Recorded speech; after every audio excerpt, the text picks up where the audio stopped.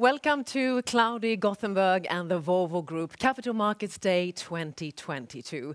It is great to be back again. It is 18 months since last time, and what a period it has been. The world has been faced with more than one crisis, but with at least the pandemic improving, it is great to be able to welcome a live audience again. So a special welcome to all of you joining us in our studio here in Gothenburg, and also, of course, a welcome to all of you watching online. The last period has truly been challenging, but we within the Volvo Group, we have been able to ride the storm and also make considerable progress.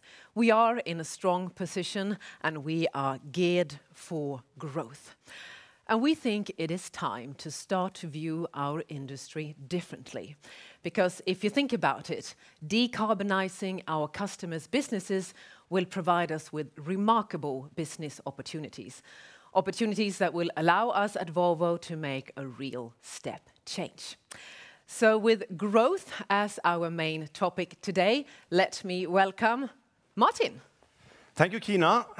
And also from my side, it's great to see all of you here in Gothenburg today. It has been a while since we have had different type of audiences back at the headquarters, but now we have been able to welcome customers and suppliers and other partners, and now also all our friends from the different areas of the capital market. So great to see you.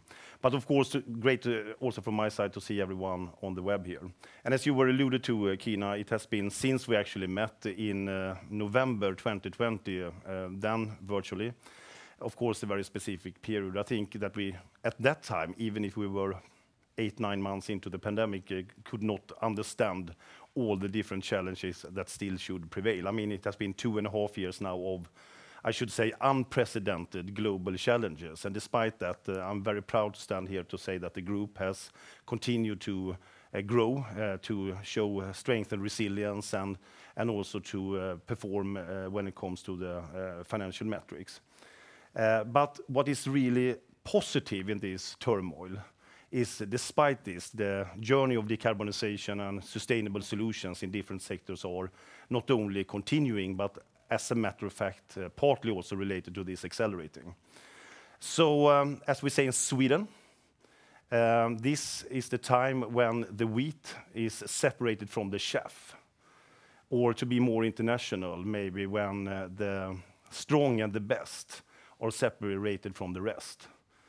So, welcome to the Capital Markets Day 2022 for the Volvo Group. We are geared for growth. Thank you, Martin. Let's get this show on the road and join our colleagues by the table. Absolutely.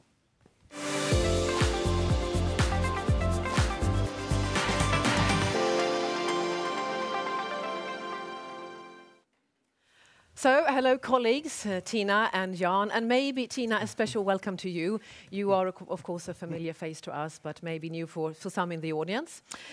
Martin, we said it has been a tough period globally, but we are in a good shape. What has enabled us to get to this point? Now, I mean, we always talk about it, but for me it's very clear that it's all about people, it's all about colleagues.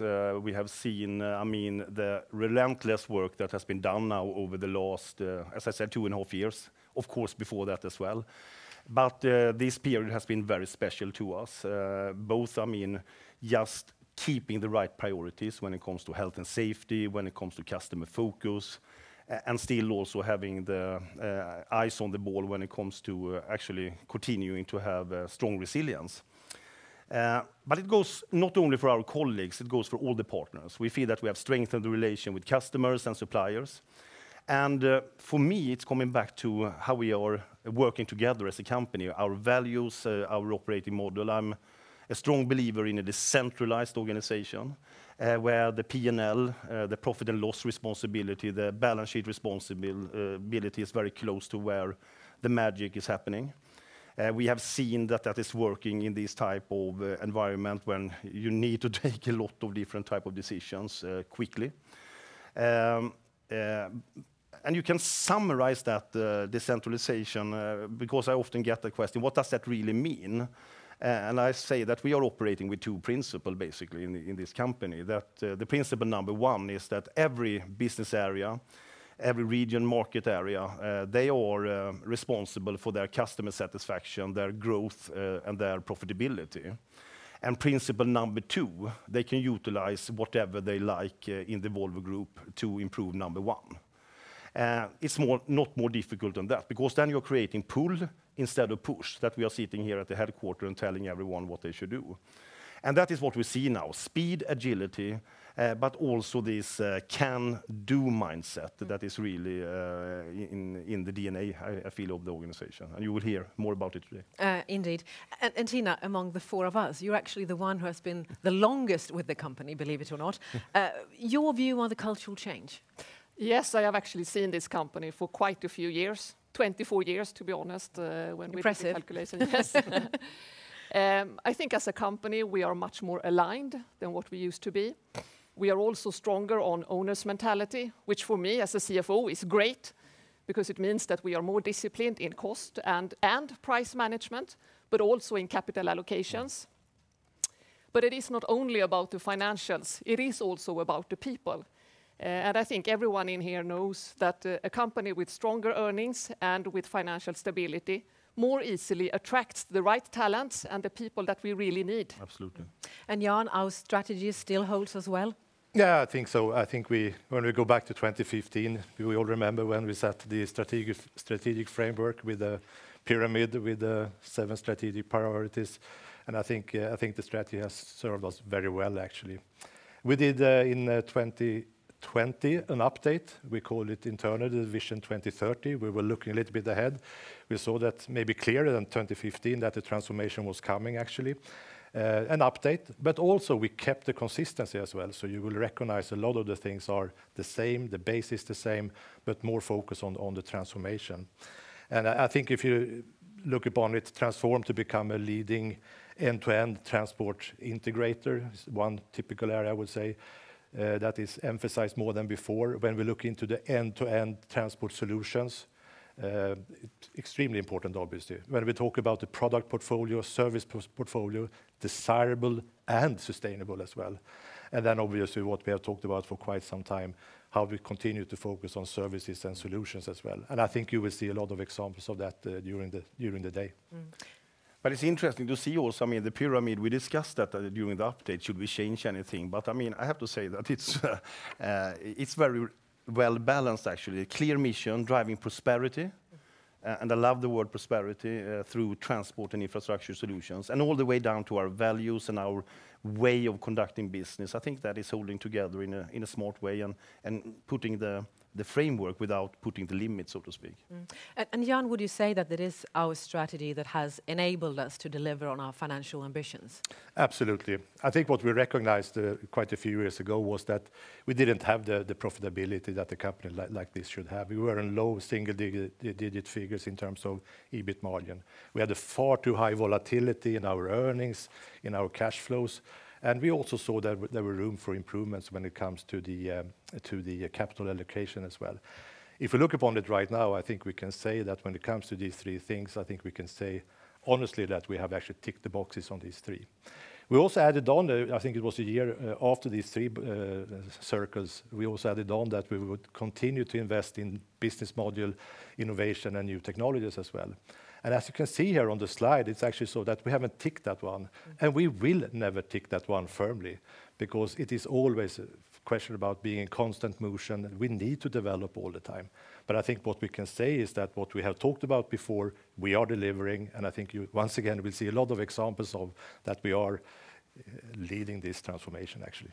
And Martin, we have deliberately left some space on the right-hand side. Maybe you would like to reveal what's going to come? No, I mean, first and foremost, I think Jan alluded to it. When it comes to business models, when it comes to innovation, when it comes to new technologies, we are not doing that for the sake of doing it. We are doing it for satisfying the needs for our customers, their customers, and for society at large. And what is happening now with the decarbonization journey is, of course, that the whole innovation here is a great opportunity for us also to drive growth. Because the whole industry dynamics that is happening now with the electrification and with the autonomous type of solutions, etc., is driving growth in another dimension that we are used to, and that we will come back to. And if something that you should maybe remember during these couple of hours is that we are moving more and more from a unit count to a content count. Since also the diverse type of product portfolio is making it difficult to have a unit count. So great excitement about these opportunities ahead now. And we wanted also to have this consistency when we talk about the value creation journey for Volvo in terms of the capital markets as well. So what we're saying is that the fifth ambition is a consequence of the fourth, basically. Absolutely, they are linked because the growth, of course, will continue in the underlying demand and company-specific opportunities in the current business. We'll talk about that. But the great step change here is, of course, the decarbonization and leaders lead. Jan, I would like to bring up an old favorite slide, the magic one with the dots, our product portfolio. How does our approach to product portfolio management benefit us going forward? I think first and foremost, I know that you out in the audience now, and many of you on the web, you are still wondering which one are the red ones, and I will not tell you which ones they are actually, because if we go back some years when we started this discussion, which ones the red ones are, they have changed over time, and they change over time as well. Many of the red ones, they have turned into yellow, into green, and some of them actually turned into dark green as well. So this is a methodology that we work with. I think we have some very, very good examples of activities where we have improved quite a bit. We have UD Trucks, a fantastic turnaround that has been made, that also then formed a basis for our alliance with Isuzu, and also then obviously a good transaction end of the day of UD. I think to lift another thing, two other things in the truck business is actually when it comes to medium-duty trucks, both in Europe and in Brazil as well for Volvo Trucks, has actually moved up quite a bit on this ladder. But what we need to do now going forward is obviously we need to continue. We are not done. We have some actually assets that are still not performing in the way they should do, that are still red. We need obviously to take care of that. And when we are in this transformation, it is maybe even more important than what it was before, because with all the things that we need to do going forward, the assets that we need to allocate going forward into the transformation, we need maybe to be even stricter actually when it comes to, call it the low-performing assets actually. So we are shifting the bar upwards. So something that was maybe yellow 1 year ago, maybe suddenly turned red, even though the performance is not getting worse. So I think this with capital allocation going forward is quite important. But the model in itself serves us very well. And I mean, that's the beauty also with crystallizing the different type of performance through decentralization. So I mean, otherwise the risk in a big group is that everyone is hiding behind everyone. Here it's clear, and it's good for everyone also, because then we can actually take the right actions. And Tina, we of course have external factors that we need to take into consideration. Inflation, geopolitical turmoil, we had the pandemic recently. How will our ways of working be beneficial for us if you look at both sort of the long-term and the short-term perspective? Yeah, we have worked really, really hard to increase our performance over time.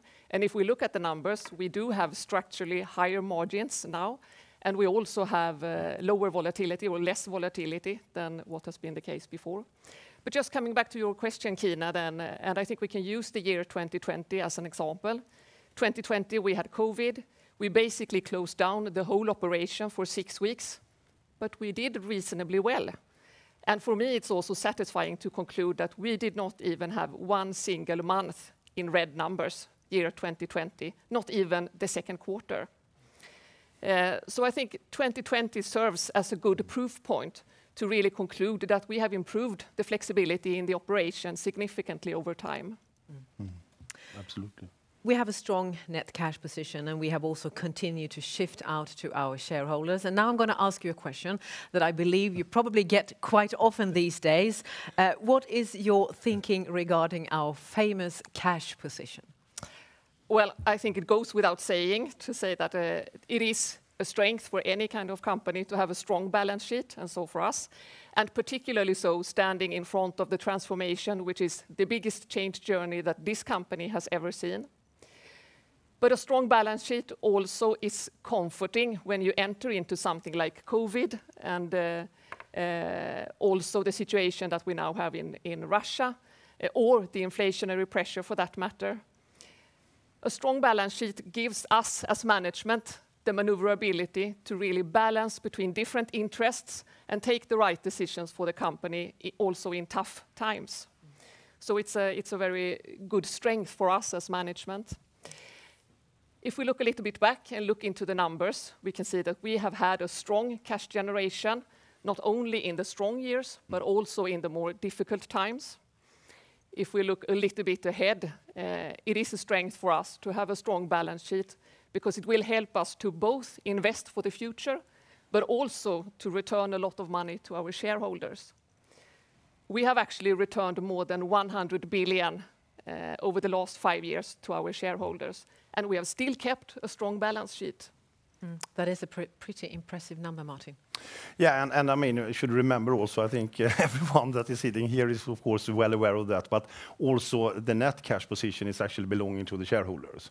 So it's also a situation depending on where are you keeping, so to speak, the funds. When with the capital, return on capital employed over 25% in this situation, I think also we have been showing that we have been good in actually generating good returns for our shareholders. Of course, if we should have been having a normal going concern in the world with the current financial target, you can argue, should it be on this side. But I think also if you take a step back, now 2.5 years with an unprecedented turmoil, as we have talked about, an upcoming transformation, and also a changing landscape into the normal again, with interest rates and with funding costs that will be as it should be. That has not been an exception, that has been an exception over the last 10, 15 years.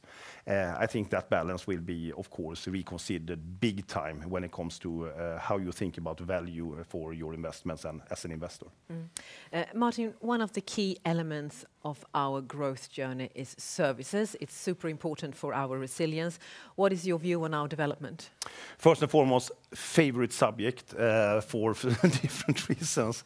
The first reason is because the better we do in our service business, the higher customer retention, customer loyalty, and customer touch point we have.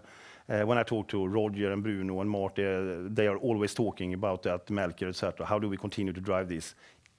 Because it's all about the customer.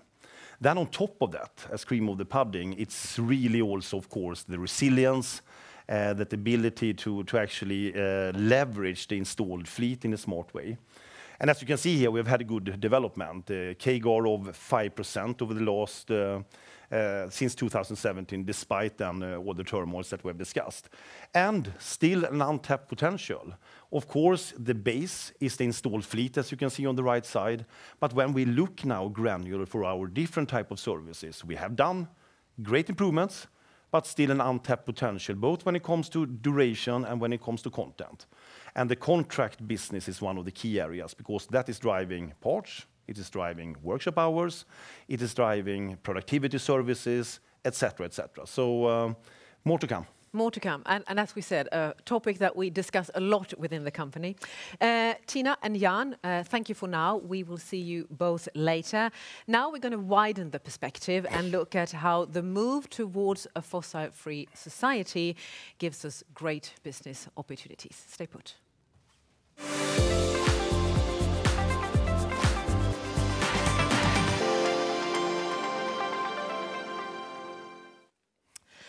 So we are moving towards a more sustainable society, and here our industry is playing a crucial role. And as you remember, during our last Capital Markets Day, we presented our ambitions and our plans. And Martin, I would like to revisit them and also take a sort of a fresh perspective on how this area is developing. But first and foremost, we actually took the step into the new long-term ambition for the group in 2020, talking about what we call the 3 times 100%.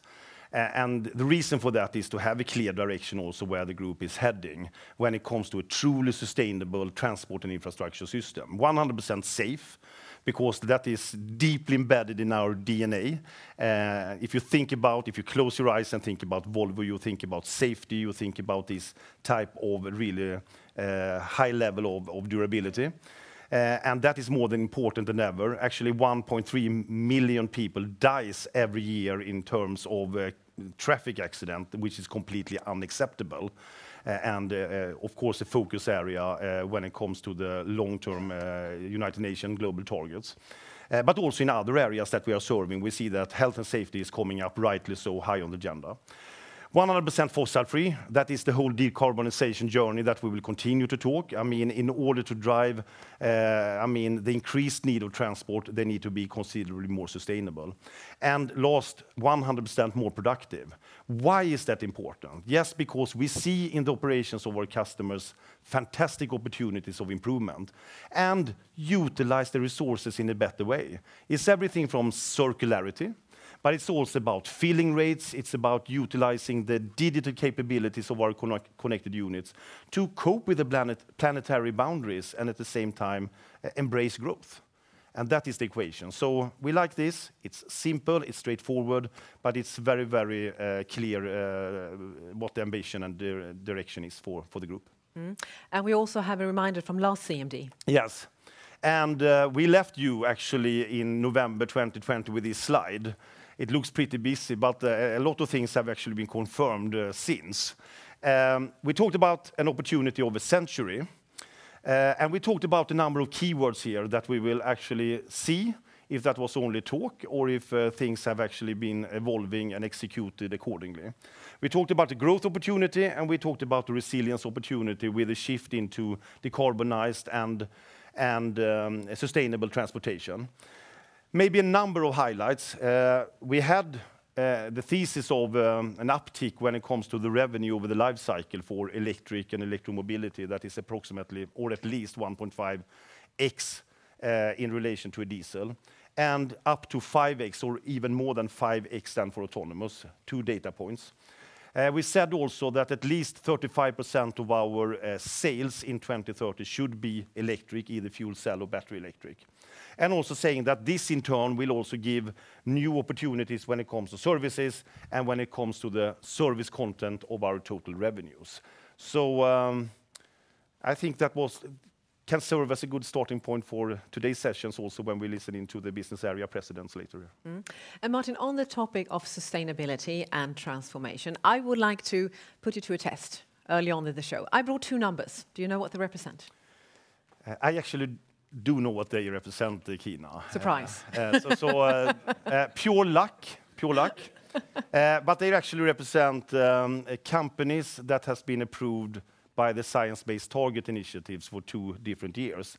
So in 2015, it was 116 companies, and year to date now, 2022, that has increased up to 3,170, so a very steep increase here.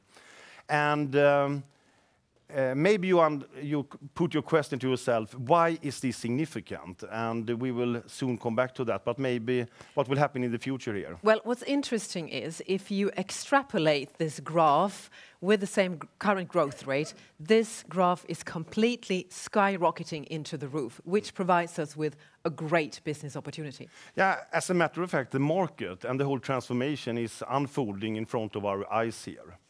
And the reason for that is that if you take a 1-minute crash course in science-based targets, what is that all about?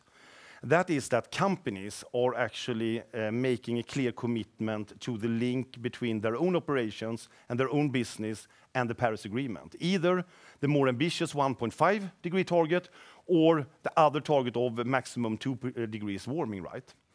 And how is that process working?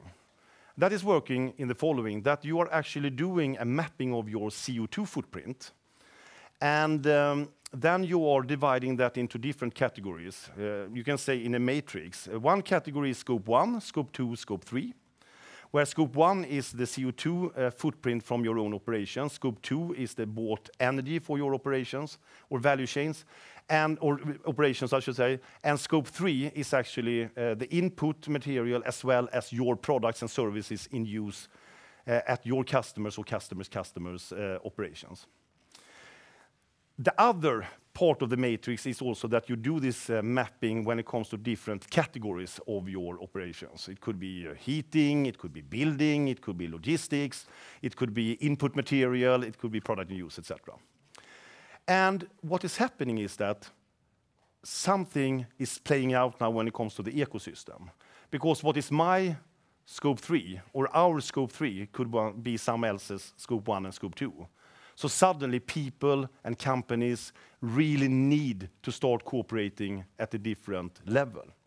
Just to give one example, and here is a global OEM in automotive. It could have been a retail company for clothing or for dairies or whatever. It doesn't matter. As I said, first and foremost, it is a categorizing of different categories building up to the 100% CO2 footprint. So here, for example, you have a category that is representing a very big part of the total 100% because it's going from here to here. And so that is the x-axis, right? And on the y-axis, it is the abatement cost or benefits for taking out this. So then friend of order can ask themselves, why has not that been done? For example, here it looks like a great opportunity. You can take out like 5% and save money. Yeah, because to take out the waste, you have to see the waste. And which is, by the way, maybe the most important principle when it comes to lean. That is often forgotten in the lean training programs, by the way. But so what can that be? That can be, for example, filling rates in logistics. That you have today a filling rate that is 60% of your inbound transport as a company. But if you can increase that to 70 or 75%, it is a saving, both for CO2 and for cost, right? And then you have the more hardcore and hard to abate then sectors that we are all aware of. A lot of progress happening there often, but it's coming with a premium cost then so far. Cement, it could be steel, aluminium, whatever. The good news, if you take a customer, because this chart is representing a customer. It's not our direct transport customers, but their customers in turn. When they are doing this inventory and mapping, they realize often one thing, that number one, logistics and transport are representing a big proportion on the x-axis here of their CO2 footprint. But they also realize when they start to look through this, that the cost, the total cost of taking it out, is in relative terms rather low. And with a science-based target dynamic, where you are 1, doing the mapping, 2, setting the targets, 3, starting to execute, and 4, now the magic is happening, you start to disclose your progress. In the boardroom and in the management room, you are starting to get, a little bit nervous after a couple of years if you're not seeing progress here. And that is a fantastic opportunity for us and for the sector to really drive the shift into electromobility. So if we go to the next slide here and talk about how will this happen then for our direct customers, the transporters. To simplify it, and we will go a little bit more in detail, 3 parameters must happen for them, for our customers directly, then to support then the examples that we did see. They need to understand the revenue and TCO, the total cost of operation impact. And it's both a revenue impact, because in many cases you can get better paid with the CO2 functionality. They need to understand the CO2 savings. And one thing that we have realized now when we are ramping up, when it comes to orders and deliveries, they need also to have the confidence and the ease of implementation and operation.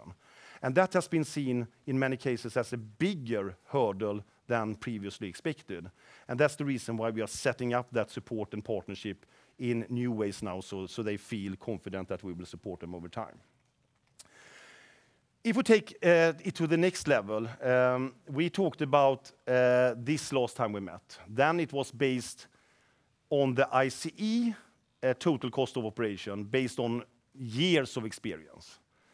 We knew everything about how the cost distribution is made, etc. But we had certain theories of how it should play out for a battery electric vehicle. What we basically said that is the vehicle with our replication excellence, the service and repair piece, the financing and insurance are staying the same, basically. But what is happening is that the light gray part here, that is the cost of energy, diesel, is going down, and it's shifted to electricity, and you are pushing in a battery here. So what we need to provide is also the battery and charging system.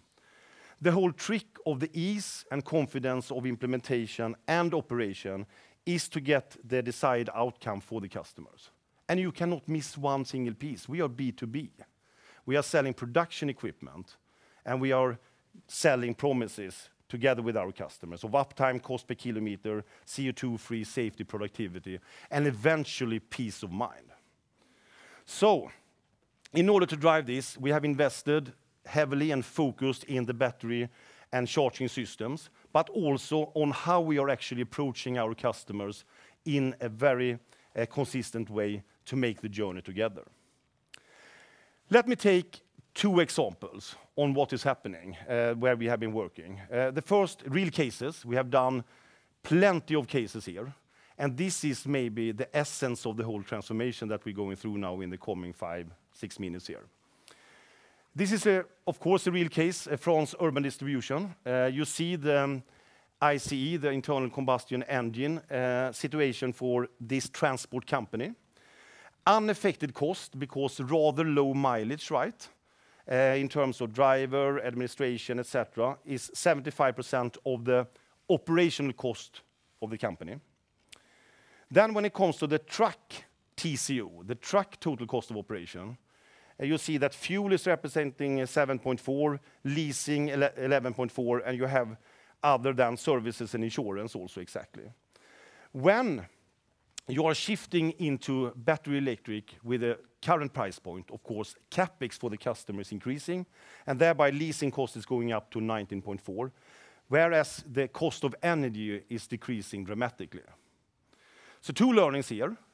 3 learnings. First and foremost, the total cost of operation for the customer. So the necessary price increase is then 5.5 percentage points in turn, or a little bit more if you have a margin, hopefully as well, towards the customer, the retailer or the OEM, or to the Volvo if we are buying transport, which we do. 5.5%, okay? Have that in mind. Number 2, we'll come to the next slide here in a summary. Here you see again the TCO of the truck, 25%. So far, the TCO of the truck in itself up with 22.3%, but the change in total cost for the transport company, 5.5%. And 2 learnings. Every extra kilometer for this very truck to drive efficiency with digital services and others is actually 57% lower in relation to the ICE. And the reason is simple. You have the CapEx, you have a much lower variable cost, right? So this will continue to drive also the utilization. As we actually did see in factories and in operations when you started to automate. Because when you started to automate, you started to think about, okay, should I do 2, 3 shifts, 4 shifts, 5 shifts, etc. Because you would like to utilize your capital.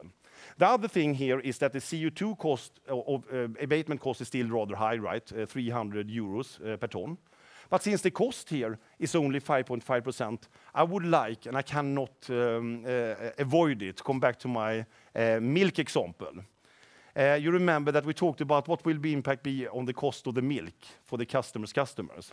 And if we go to our previous thesis, we said actually it should be a 1% impact. But we were pessimistic. The reality is that the impact is less than so. It's a 0.5% impact with this 5.5%. And the mathematics behind that simple. In a cost increase of 5.5%, as we did see on previous slide, and then multiply the cost of logistics for example, a retailer that is selling milk, that is somewhere between, let's say 6 and 8%.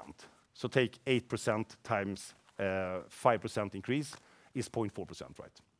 So this is what will happen. The good news is that often for a retailer, the logistics CO2 footprint, the scope 3, is very high, could be up to 30-35%. So for this type of price premium for their products to take away and to adhere to the science-based target is what I should call a no-brainer. Next example, a little bit other angle on it. This is a regional haul customer in Sweden this time. You see that the unaffected cost here is 60%. Fuel higher mileage, so 18%. Leasing, 15%. But significant higher fuel because much higher utilization of the fleet. With the shift into battery electric, leasing is going up, again, higher CapEx with the batteries, while electricity or the cost of energy going down. And if we do the summary of this example, you see the same logic. The 3.7% increase of cost of operation. But if you go to the next slide, you can see, again, in summary, that the truck total cost of operation was 40% of the total cost for the company. The change in the truck TCO up with 9.3% in this case, and the change in total cost for the transport company up with 4%. The cost per extra kilometers is significant also here in regional haul. 40% per extra saved, extra kilometer is fantastic. And we know that here is a big room for improvement by utilizing, as we said, a lot of the connected and productivity services, as one example, better planning. But take a look at this. Here, the cost of reducing 1 ton of CO2 is 85 euros per ton, right? And that is also related then that you're utilizing the equipment much higher. And it's coinciding with the publicly trading prices today in Europe. Here you see the European carbon permits pricing that is publicly traded. That is around 85 euros. So that is the publicly trading prices. Interesting enough, more and more corporations are utilizing this, but often multiplied with a factor X, 2 or 3, to take their investment decisions for the future, to get the right angle.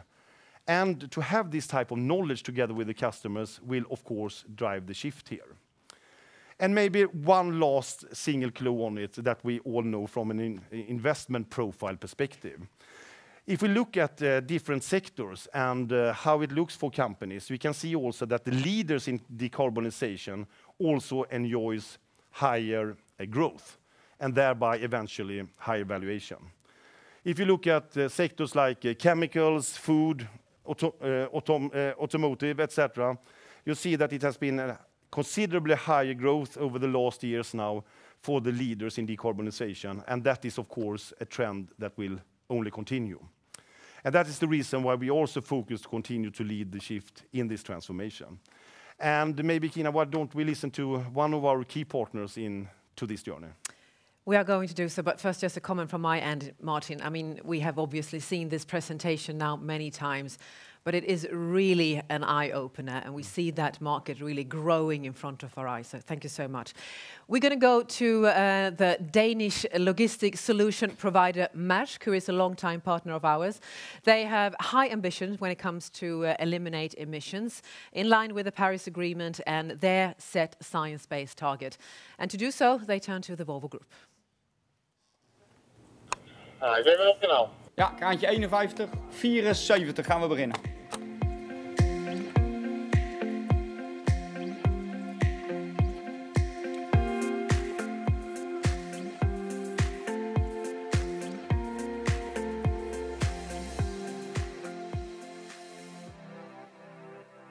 Over the last 6 years, we have actually been on a road to transform from being a quite diversified conglomerate, but with a lot of shipping interests, into what will eventually be a global logistics company. And our aim is to become the global integrator of container logistics, offering our customers truly end-to-end solutions, door-to-door solutions.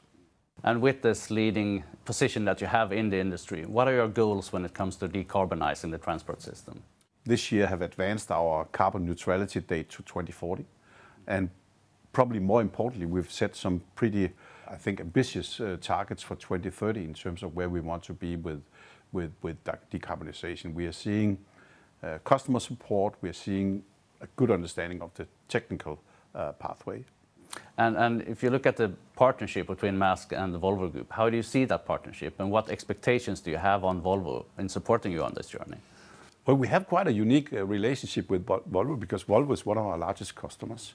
But we are also a customer of Volvo, and we certainly look to Volvo to help us or by providing solutions for how to tackle, in particular, mobility, trucking, onshore, so that we can find green solutions that we can offer to our customers. I think Martin Lundstedt have said it very well. Leaders lead together, and that's what we're aiming to do with Volvo when it comes to inland transportation. We are on the way already. We have ordered, I believe, around 125 electric trucks so far in the US from Volvo. We need thousands, and we're starting to learn how to operate electric trucks in the right way, and that will be a focus for us in the coming decade. So Søren there, the CEO of Maersk, what is your take listening to him? Now, first and foremost, I think what we see about Maersk being a leader in their sector, how ambitious targets. I had the chance to participate at their global summit a couple of weeks ago. That actually was hosted here in Gothenburg. That was a pride. I mean, we should not forget that Maersk, as a global leader, that they have direct calls to Gothenburg is very important for the whole Nordic region. So just show how important logistics are, but they have very, very clear ambitions. And Søren, as the CEO, has pointed out that together with the whole team, that decarbonization is key.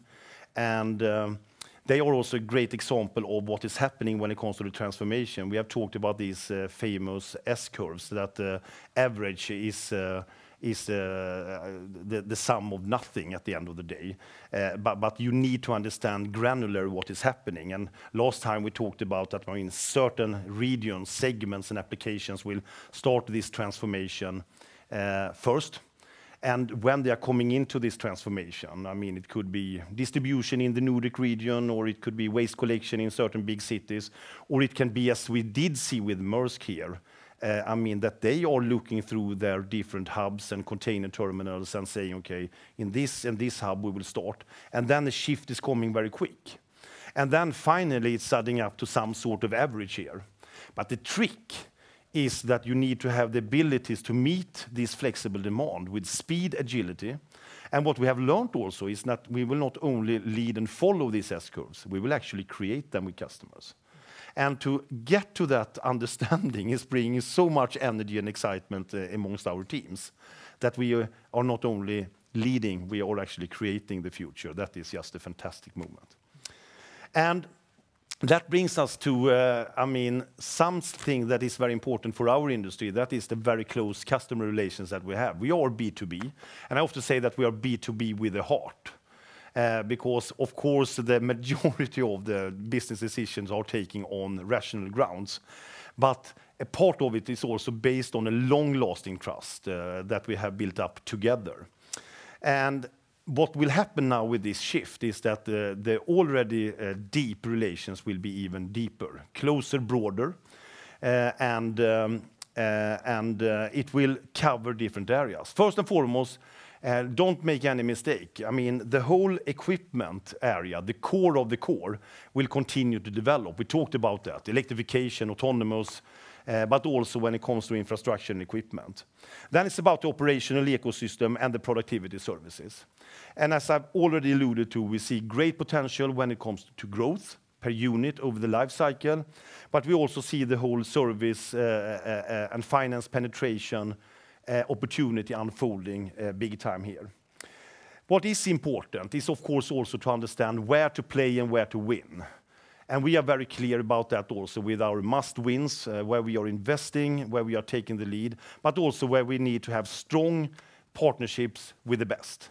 Because that is the only way. No one can do it to zero, both with our customers and supply partners, but if we do it together, we will win. So this is also an exciting journey that is taking place now. And again, I think we will listen to some exciting partnerships moving forward during this Capital Markets Day. That's true, Martin. To win the game, you obviously need an innovative organization and you need money to spend. But how much value would you put on our customer relationship that has been running for decades now? But interesting, we have discussed it, and I will come back to it a little bit later, is that, I mean, the balance sheet is an important financial type of metric. But the problem with the balance sheet is that it's just covering a rather small part of the real value of a company today. And customer relations is one example. Modularity could be one, innovations, speed, agility, etc. So that's the reason I think that one of the key aspects of having a Capital Market Day is also for all of our investors, our analysts to get a grip on how do we actually paint the picture around the balance sheet. And the customer relations is a key aspect for the transformation. Thank you so much, Martin. We're going to move on and sort of dig deeper into the value of our customer relationships, and we're going to do so together with some of our colleagues from our business areas.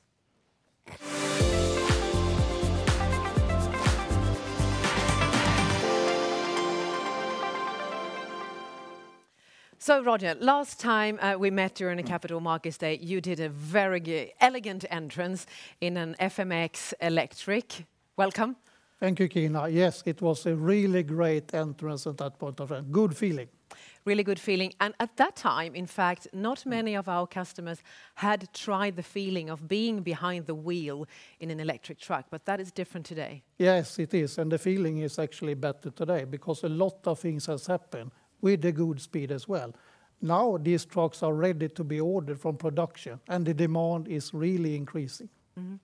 We're going to dig deeper into the e-mob journey of Volvo Trucks, obviously, but could you say a few words first on your sort of overall performance? Yes, with pleasure, Kina. We at Volvo Trucks, we have been growing our business in a very strong way, despite of the global supply chain situation. We have been taking market shares in the majority of the countries around the world.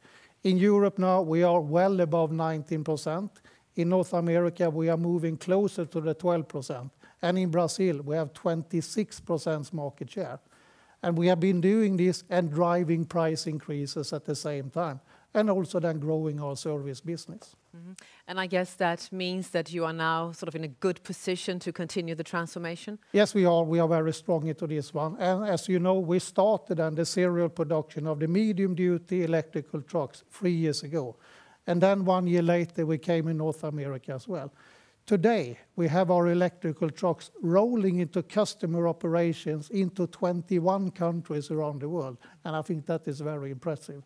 It started really with the transport buyers, and then it was moved into the larger logistic companies like Maersk, as we heard here, DFDS. But now it's also coming into our traditional customers. And the really good thing is that customers is coming back and buying more electrical trucks. And I know that you love market shares, yes, Roger. Absolutely. Can you tell us about the market share for electric trucks? No, we have a strong position then globally in the electrification segment. When we are leading the electrification segment here in terms of market share, and we have a higher market share into that segment. In Europe, we have around 35%, and in North America, 50%. And our clear ambition is, as this is a step changer, that we should have a higher market share in the electrification. And this beauty here. It's lovely, isn't it? It's wonderful. It's a Volvo FM Electric. Yes, correct. Great with the iron mark. Yes. It will soon be delivered to a customer, right? Yes, it will. We will start now serial production of 3 heavy-duty electrical trucks, and we will start that after the summer. But we have already sold 1,000 units out of these 3 models. And we have been selling more than 2,200 units of electrical trucks since we started in 2020. Now we will have a product range of 6 electrical trucks to offer to our customers. And that is the widest offer in the industry. And then we will be able then to handle most of the transport needs for our customers. The widest range in the industry. It makes you proud. But let's be fair. Still, I mean, compared to diesel truck, volumes are quite small. What does it take to make that true big shift? Martin was into it before. Peace of mind. We need to work closely with our customers to help them into that transformation. We need to look into each customer's needs, how they're operating, what is the route that they're driving, to build this and optimizing their productivity and efficiency. And when it comes to financing, we will then offer different kind of business model, including equipment and service. And that will provide our customers with peace of mind. And what does it mean in terms of business opportunities? Now, of course, this means revenues for us, that we can get out more revenues of the business, because we will offer then a smorgasbord of different service options. So gold service contract on electrical trucks is up with 70% compared to diesel. The average contract length is twice as long compared to diesel, just to mention one example. Roger, with the Paris Agreement in place, all trucks need to be fossil-free by 2050. These are high ambitions. We have high ambitions internally to reach this target. How will it happen? Now, of course, this is high ambition, and we should have high ambition, as you said, but we have a clear roadmap to achieve them. In 2030, we say at Volvo Trucks that 50% of the volume that we sell should then be battery electric. That means around 75,000 trucks. In 2040, all trucks that we sell should then be fossil-free. And in 2050, we should have replaced the completely rolling population with fossil-free products. So we have a very strong position. We have the products, we have then the customer relations, we have the distribution network, and we have the competence to do this.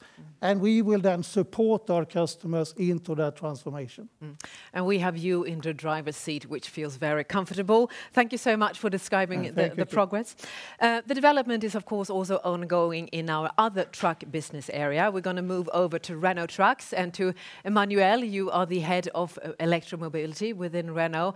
And I would like you to give the audience a bit of a deep dive in how you support your customers and what that means in terms of business. Absolutely. Thank you, Kina. So our customers and their customers, they have taken some strong commitments to reduce their CO2 footprint. And they are now seeking for advice and for tangible support when it comes to reaching these targets. And we at Renault Trucks, based on our experience, we have decided to organize a structured approach in order to accompany them in their transition. And we are positioning Renault Trucks as their partner for decarbonization. And this approach is organized around 4 main steps. In the first steps, we develop and we understand the customer constraints and the challenges. But in the same time, we develop their awareness and the knowledge around the available technology options to decarbonize road freight, and this based on scientific facts. Moving into the second step is where we are doing the diagnostic. And the diagnostic, it starts with the fleet. Here, we make the full diagnostic and a detailed analysis of the fleet, and we provide to our customer a proposal on how to organize the transition plan over a 3 to 5 years period of time. And from it, we deduct the potential CO2 savings. And because charging infrastructure is very key in this journey, and because it requires anticipation, we here perform, together with our partners, the electric audit of the site, and we conclude some recommendations when it comes to the power upgrades, but also when it comes to the charging solutions and installations. Moving into the third step, the solution design. The solution design, it's often starting with a vehicle trial. And it is an important step because it is the way for us to engage all the stakeholders in the project and to get the buy-in from everyone, including the drivers. The complete offer includes charging solution, financing solutions, 100% penetration with service contracts. But it also includes different operating models, from standard leasing up to full rental solution, also called equipment as a service. And here, going into the details with our customers, enable us to offer to our customer the most efficient solutions, contributing to their total cost of ownership, while in the same time protecting their operations. Moving to the last step, the implementation and operation. We run the implementation as a project in order to secure that we will have the entire readiness of the full ecosystem when the trucks will be reaching the yard of the customer. And during the first week of operations, we organize a close monitoring of the fleet. We organize a frequent dialogue with the customer to collect feedback, but also to help him further improve the energy consumption and the driver acceptance. This new approach is really requiring anticipation, expertise, speed, and reactivity and proximity if we want to make sure that we deliver to our customer the expected financial, operational, and environmental performance. And to illustrate, I propose that we now listen to one of our customers, Feldschlösschen, Carlsberg Group, operating in Switzerland, the largest fleet of electric trucks in Europe. Wir waren uns sicher, dass die LKWs für unseren Einsatz funktionieren werden. Und wir als Feldschlösschen und Carlsberg haben ambitionierte CO2-Ziele bis 2030. Wir sind der Meinung, dass LKWs einen großen Beitrag zur Dekarbonisierung unserer Logistik beitragen können. Und wir hatten die Experimentierphase schon 2008 begonnen. Das heißt, in 2019, als wir die LKWs bestellt haben, waren wir uns sicher, dass sie für den Einsatz in der letzten Meile-Distribution mit einer Range bis 100 Kilometer für uns funktionieren. Und deswegen sind wir den Schritt gegangen. Die Fahrzeuge werden extrem positiv von unseren Fahrern angenommen. Es sind tolle Arbeitsmittel. Sie gewöhnen sich auch daran, dass sie weitere Reichweiten damit fahren können. Am Anfang waren sie eher skeptisch, mittlerweile sind sie dort sehr positiv. Wir nutzen die Fahrzeuge in allen Regionen, in den städtischen, genauso wie in den ländlichen, in den Bergregionen. Und wenn wir damit bei unseren Kunden ankommen, ist das Feedback auch sehr positiv zu diesen Fahrzeugen. Also unser Einsatz hier wird sehr geschätzt, auch von unseren Kunden. Wir hatten eigentlich keine Überraschungen. Wir haben das Ganze ja vorher simuliert. Die Simulationen stimmen eigentlich 1:1 mit der Realität übereinander. Auch der höhere Verbrauch im Winter war uns bekannt, war keine Überraschung. Also das funktioniert. Was eine kleine Herausforderung noch ist, ist das ganze Thema Ladeinfrastruktur. Das haben wir unterschätzt. Da steckt mehr dahinter. Aber auch hier sind wir froh, wirklich mit Renault Trucks einen Partner zu haben, der uns hier unterstützt und uns weiter begleitet auf dem Weg, unsere Flotten CO2-neutral zu machen. And this very structural, almost surgical approach is appreciated by our customers that we heard. What is the result of it, Emmanuel? Oh, the result is quite impressive. We are taking some strong position and we are really accelerating. As end of May, our market share is 21% and we have already signed more than 1,000 orders and letter of intents. And I can say that this new approach is really contributing and will contribute to our success. It will contribute to the success of our customer. And again, the very positive feedback we receive from the customer and the drivers is really encouraging us to continue in that direction. Thank you so much, Emmanuel, for now, and good luck with your continuous journey. As you pointed out, batteries and charging is critical success factors. And Joachim, there you are. Why don't you join me? You are the head of Volvo Energy, and you are in the midst of this development. And I know that you and your team, you are working extremely hard to make all this happen for our customers. Why don't you walk us through the progress? Thank you, Kina. It's a pleasure to do so, and I would say we are working very hard in order to make sure that we accelerate the required charging infrastructure build-up. It is so important, as we have heard both from Emmanuel and Roger, to create the peace of mind for the customer. And in order to create that peace of mind, several solutions are required. It's both for the home depot and overnight charging for the customer. It's while the customer is on the road, and it's also at the destination and opportunity charging. But let's take it step by step. We start with the home depot and overnight charging. Already today, we offer all heavy-duty Renault Truck and Volvo Truck customers this beautiful 43 kilowatt AC charging.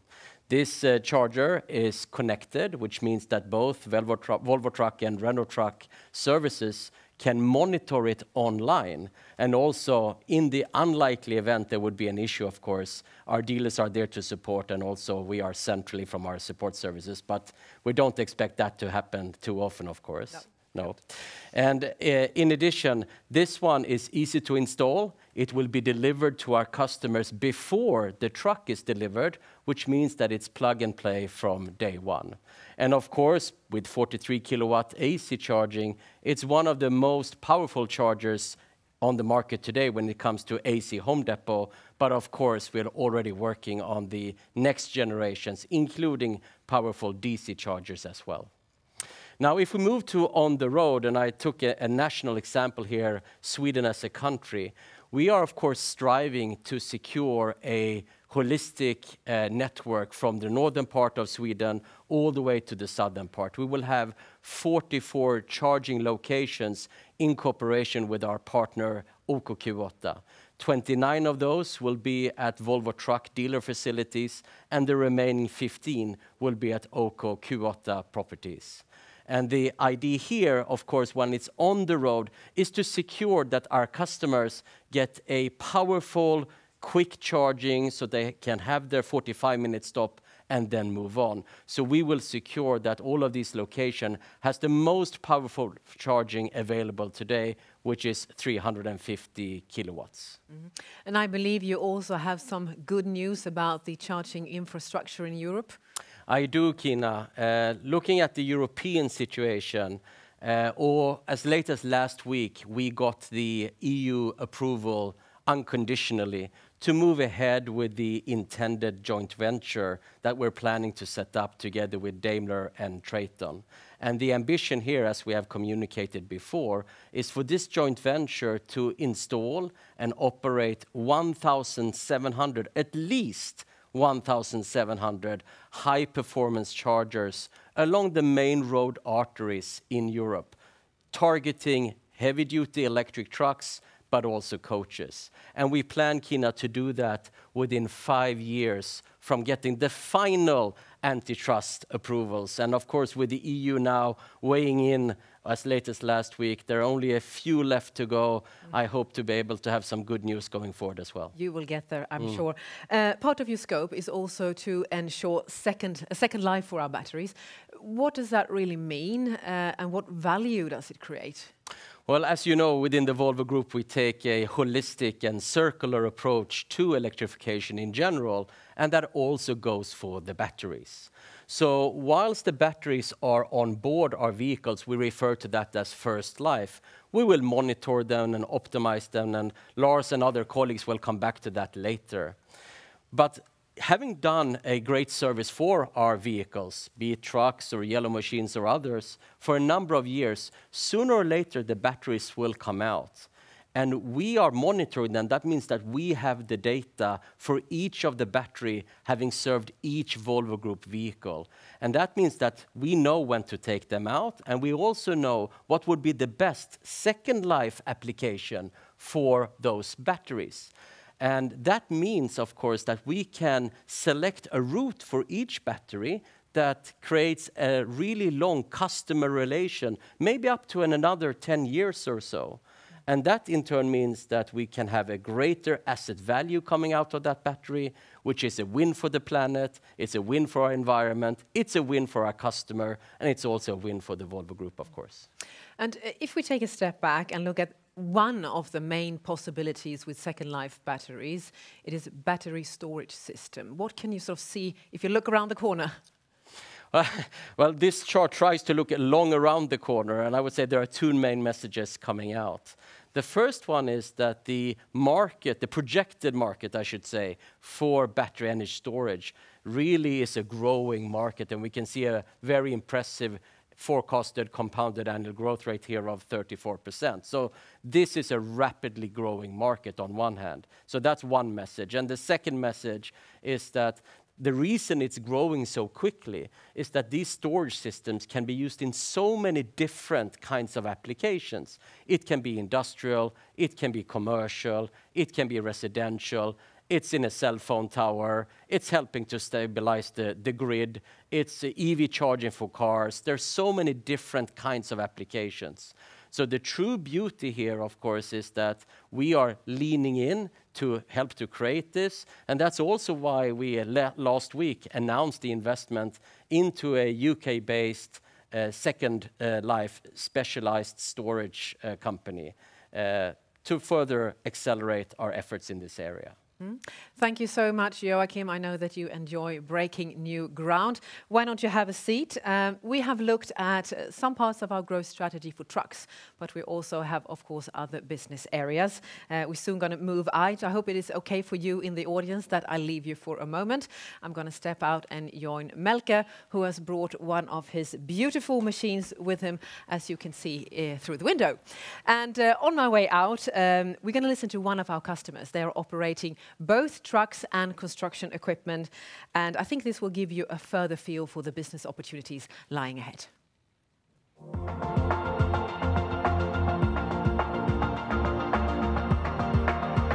So decarbonisation within our business is the same for Volvo Group. We want to reduce our carbon emissions by 50% by 2030 in all of our operations. So production of cement, hauling materials to our customers, and extracting materials from our operation.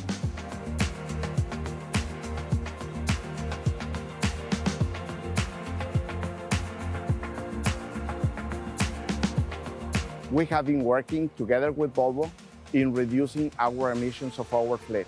We have been implementing different electric tryouts of trucks in Berlin, in Paris. We have been working in developing new equipment to reduce our carbon footprint. We are working in different initiatives as well to reduce our CO2 footprint and to increase our productivity. And we have a long path to go together in this journey.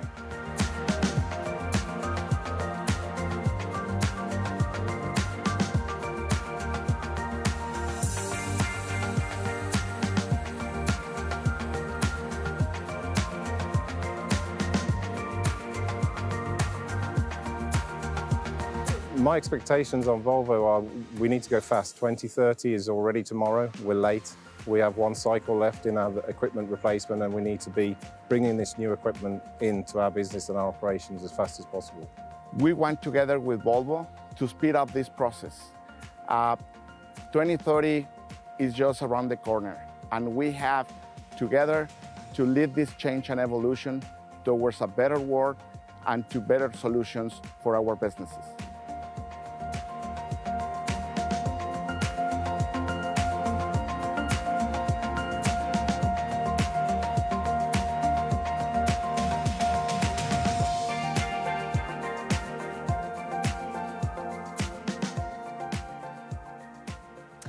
So we cannot have a Capital Markets Day without looking closer at one of our wonderful yellow machines, Melker. This one is actually quite famous. It was in media all over the world just a couple of weeks ago. You are absolutely right. And what a beauty, don't you agree? It's fantastic. But why is it so special?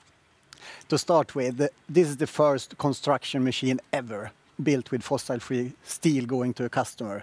And in this case, to our partner since long, NCC. And actually they will start to use it in a quarry in southern part of Sweden already this summer. So this is for real. Secondly, the emissions from the material that we use in our products is a big part of our CO2 footprint. And steel is a big part of that. That's the reason why it's so important with fossil-free steel.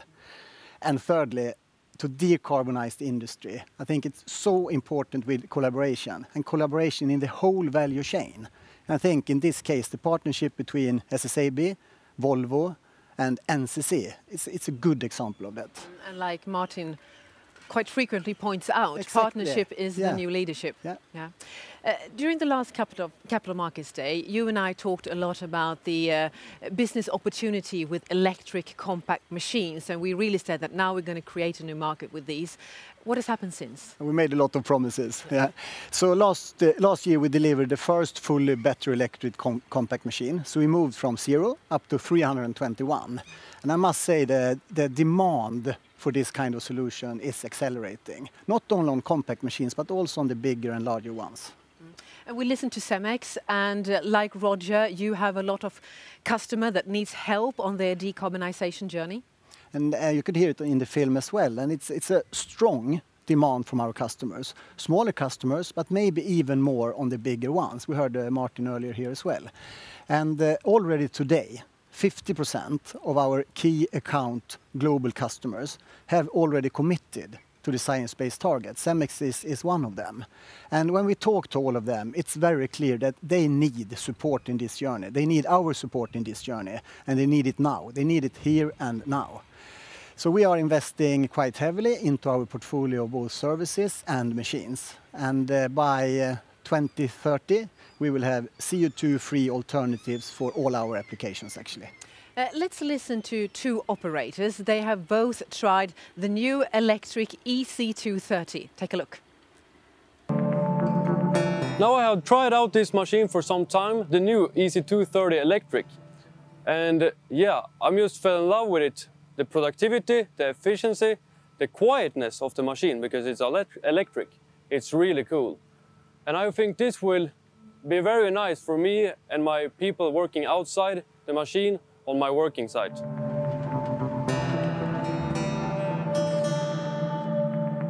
It's so quiet in the cab, and outside the noise is kind of zero, so I can talk with my colleague without turning it off. And the productivity and efficiency is the same as my old diesel machine.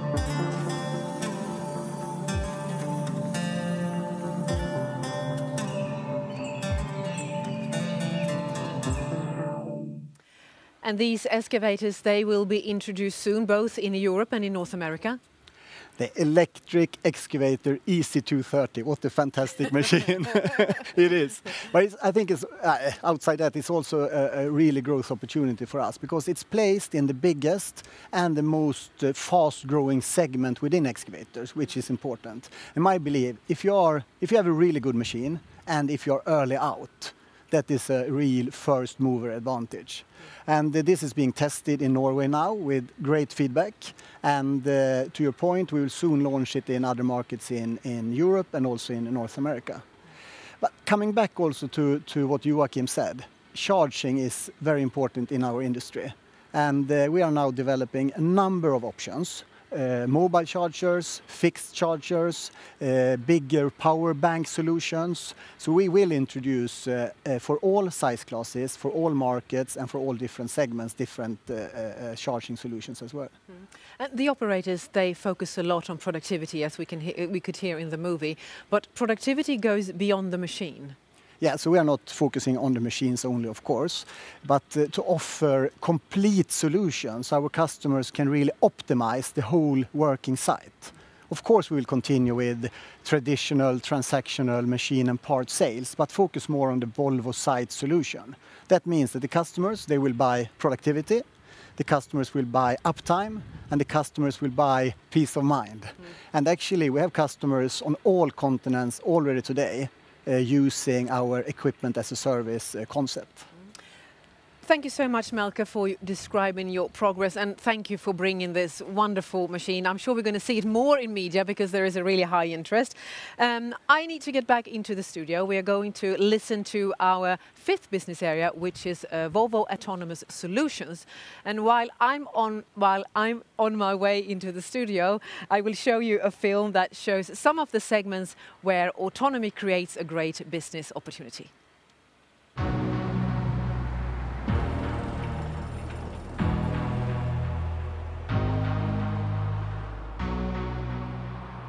The challenges we face, it's about people, the climate, and our resources. At Volvo Autonomous Solutions, we see our vehicles as moving nodes in a network.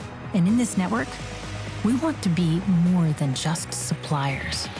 It's not an autonomous truck or machine.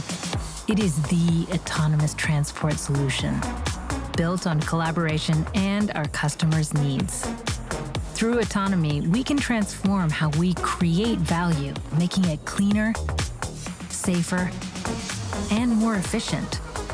Our solutions address real-world problems, and the shift has already started.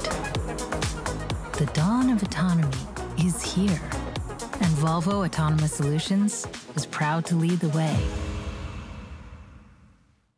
The dawn of autonomy is most certainly here. Welcome, Niels. Thank you, Kina. Great to be here. Listen, a few years ago, autonomous solutions was really the talk of the town. It was in media more or less every week. We don't hear so much now, but I know that under the hood, things are really gearing up. And I would like you to show the audience how we are making progress. Absolutely. Thank you, Kina. Yes, a lot of progress we've made within Volvo Autonomous Solution. And let's look a little bit under the hood. And Kina, as you know, within Volvo Autonomous Solutions, we've identified 3 strategic segments where we believe that autonomy can create the biggest value for our customers, but also for society. Let's look at those. The first one here, mining and quarry. Here we actively contribute to reduce the carbon-2 footprint on our customer side. And with automation, we're increasing, obviously, efficiency, but we're also adding safety as we're removing the human being from a hazardous environment. And we're doing this with a full stack solution. We've built our own virtual driver, and we're connecting it with our truck and with our machine. Here you see the example of the Tara solution, which, by the way, we're implementing as we speak with our first customer, Holcim. Let's go to the middle, the ports and logistics center segment. We know that certain ports in the world today are acting as bottlenecks. They're limiting trade, they're limiting transportation, but they're creating supply chain issues which impact many of us all around the world. We believe that more automation in ports and logistics centers will respond to that problem. And with our partner NVIDIA, we're working on autonomous solutions to help address that issue. That leads me to the third segment, hub to hub, on-highway transportation, geographical focuses on the US. We're developing an autonomous transport solution with our partner Aurora. And just in May, we've announced our first customer for that program. It's DHL. So let's hear from DHL why they chose to work with Volvo. We think Volvo is a tremendous partner for us in our autonomous trucking journey. We see autonomous trucking as a very strategic opportunity here in North America. We all know that there are cost savings. We know that the long haul driving is some of the least desirable here in the States. And we've had a truck driver shortage for many, many years before the pandemic. One of the things that a lot of people don't talk about is the transit times. Our consumers are looking for faster and faster receipt of the products that they order. And we can move trucks across the U.S. Several days faster with vehicles that don't need to take breaks, that don't need to rest. Vehicles that don't need to take breaks, vehicles that don't need to take rest time. And within Volvo, this is enabled through transportation as a service. And it means that we're expanding our scope. We're bringing new solution sales that will then unlock entire new revenue pools for the Volvo Group and giving us unprecedented access to the wider transportation industry. And the technology we deploy here is really at the core of our business, is at the core of what we do at Volvo. The next subject I want to talk about is our autonomous vehicle platform. And this autonomous vehicle platform is built using the Volvo CAST principles. CAST stands for Common Architecture and Shared Technology. My colleague Lars will speak more about it later. But for us, more precisely, this represents an autonomy-enabled vehicle and our own Volvo virtual driver interface. So this interface, which we build in-house, an automation interface, communicates between the vehicle and the virtual driver. We can deploy this with our own virtual driver, which we develop in-house, but we can also deploy it with the virtual drivers of others, of partners. This allows a certain standardization, which is unique in the industry. But more important, this allows for scaling. We can scale across the Volvo Group brands. We can scale across geographies. But we can also scale across industry verticals, the use cases.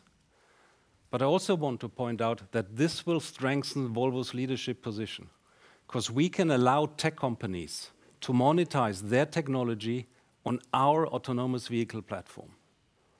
Through this, we can also deploy new business models and enhance again the revenue opportunities for the Volvo Group.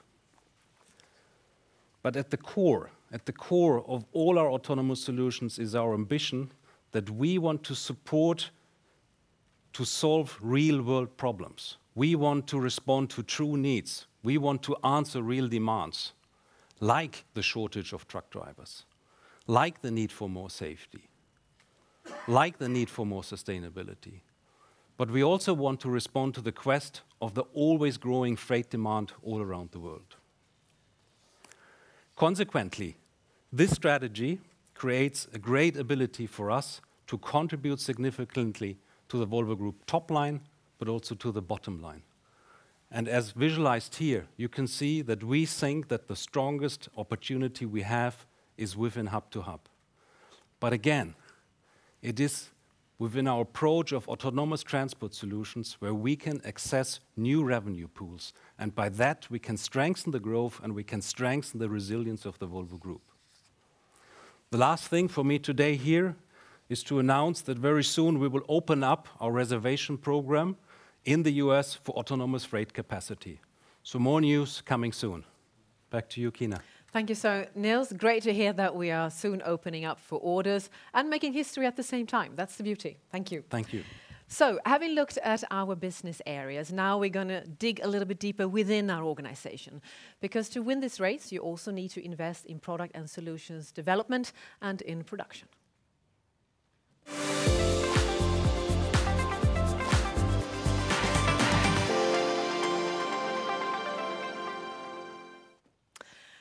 Welcome, Lars. Welcome, Jens. You brought a lot of assets with you today. We have an enormous amount of assets in the Volvo Group, and it's truly a strength going forward in this transformation. Lars, I get a little worried. When I look down at the cells, they look like my Nintendo batteries from the 80s. Yeah, or even like small torch batteries. But I can assure you, Kina, that from an energy perspective, they are completely outperforming your old Nintendo batteries. That's very comforting. Thank you so much. Jens, why don't you and I step aside and Lars walk us through and show our progress? On this transformation journey, there will be a lot of technology development. So being an engineer in our industry, it's just fantastic right now.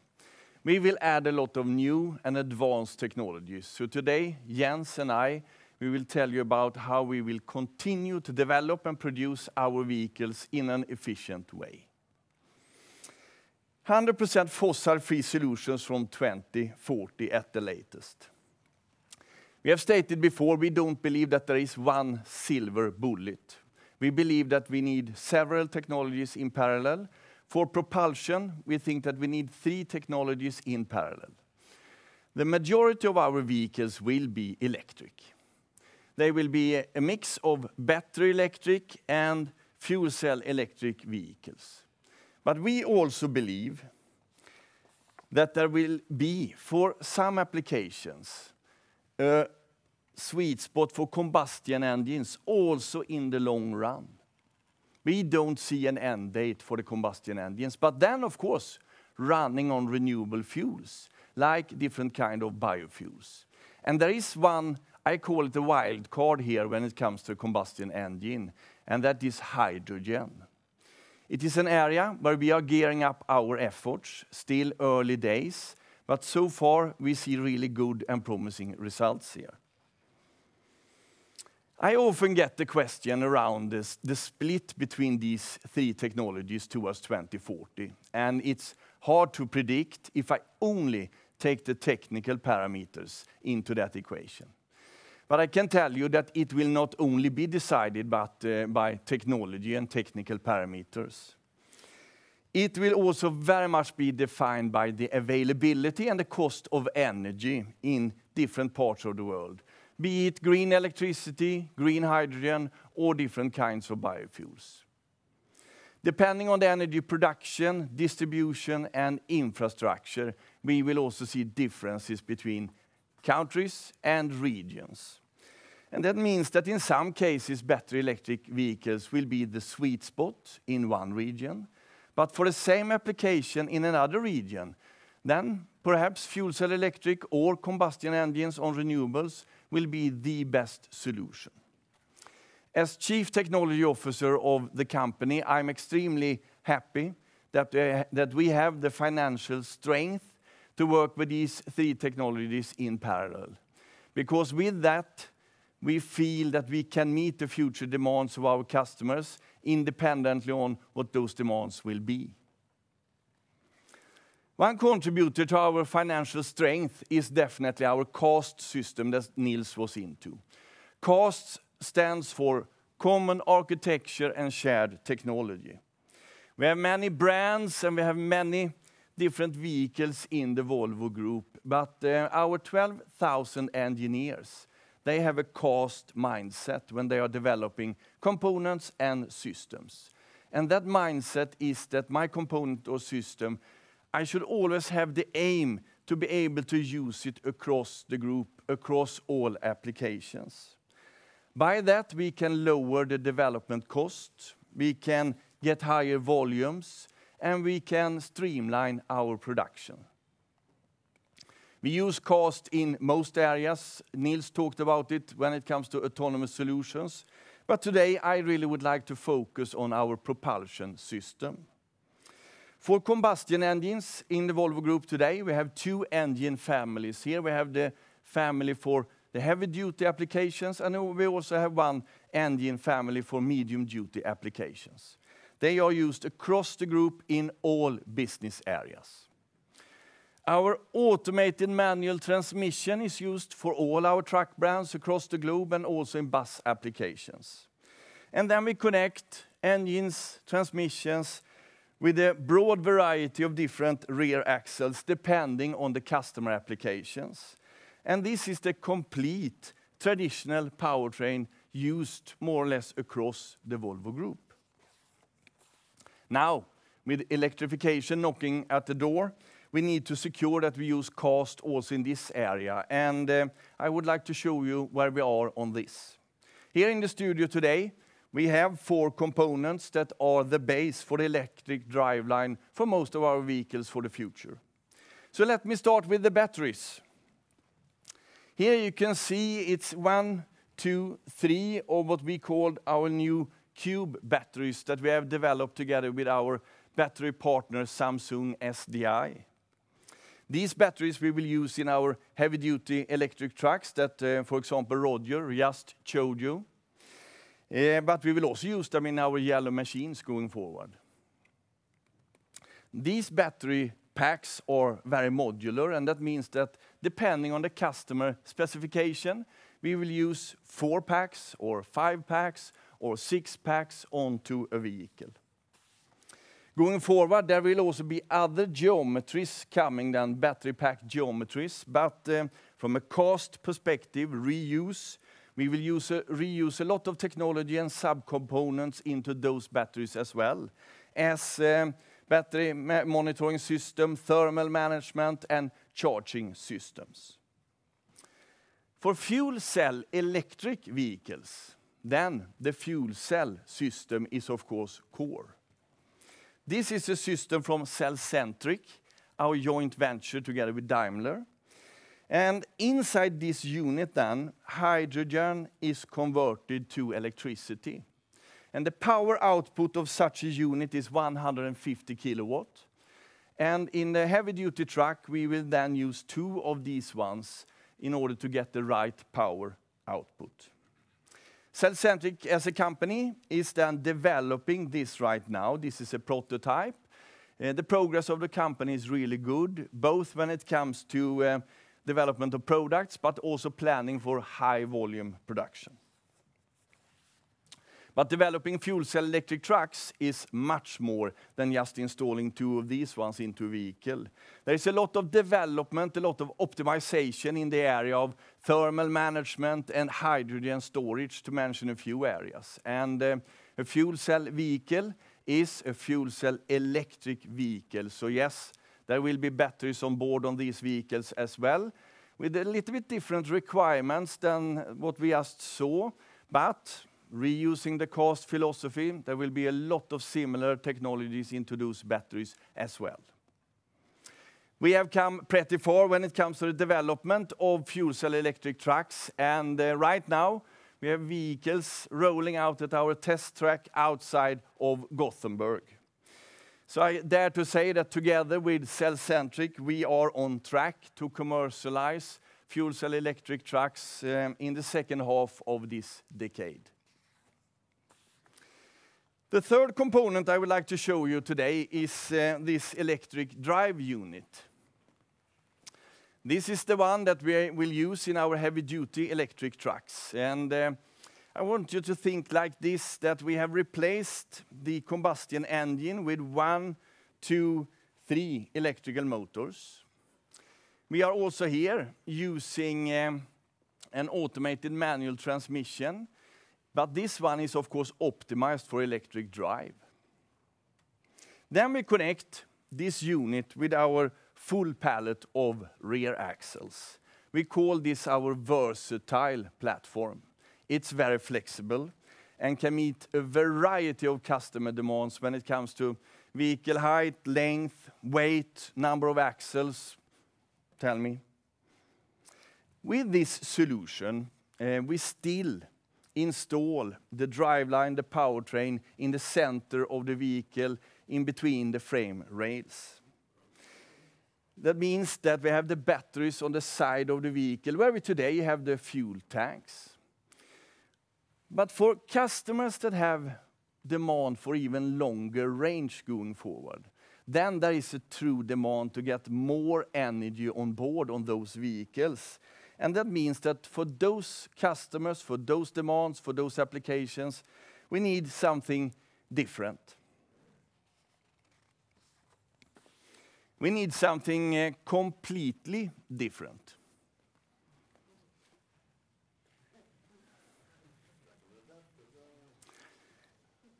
So, ladies and gentlemen, and for the first time in public, and since the broadcasting is approximately 2 seconds delayed, you in the audience will be the very first one to welcome the new child in the Cast family.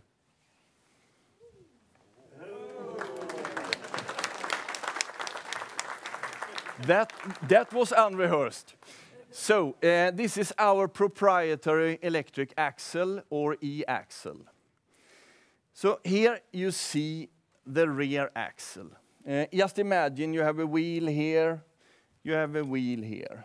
And then our engineers have installed the electrical motors, the electrical drives, and the complete transmission directly onto the rear axle. This is the complete driveline in one compact unit. And by that, we free up valuable volume, valuable space in between the frame rails. And for battery electric trucks, we will install more batteries there. For fuel cell electric trucks, we will install other components there. So our proprietary e-axle will be used for battery electric trucks with long range demands and in fuel cell electric trucks. Still in development phase, but within some years, this will be ready to offer our customers. So Kina, Cast has taken us to where we are today, and we intend to go on in the same direction on this journey, also in the world of electric transport. And this, Lars, if I may, is the definition of beauty. Yeah, I dare to go that far to say that she is beautiful. Can I have one for Christmas? Of course.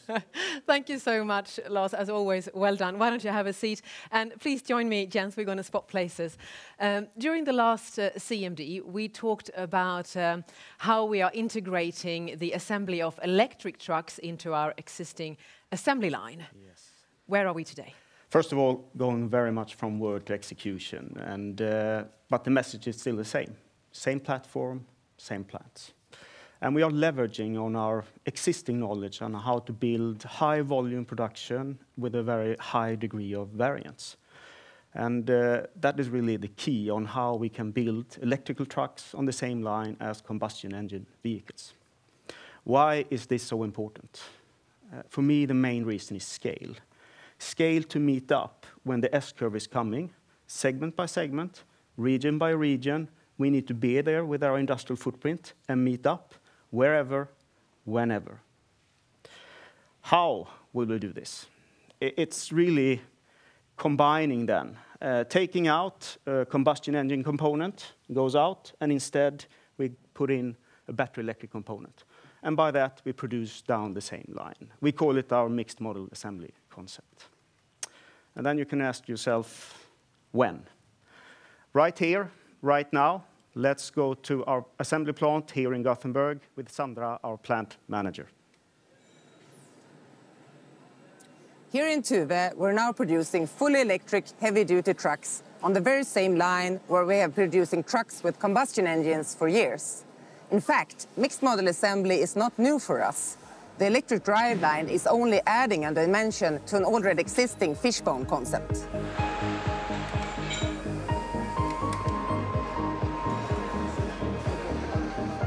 I am standing by one of the pre-assembly stations that feeds the main line with from one side the combustion engines and the other side the MUT, the module under cab consisting of components for the electric engine.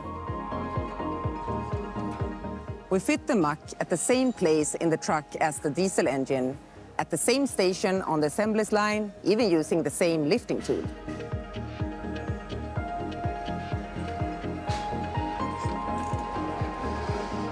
We've been producing trucks in Tuve for over 40 years. That experience and solid competence enable us to create production flexibility to meet the demands.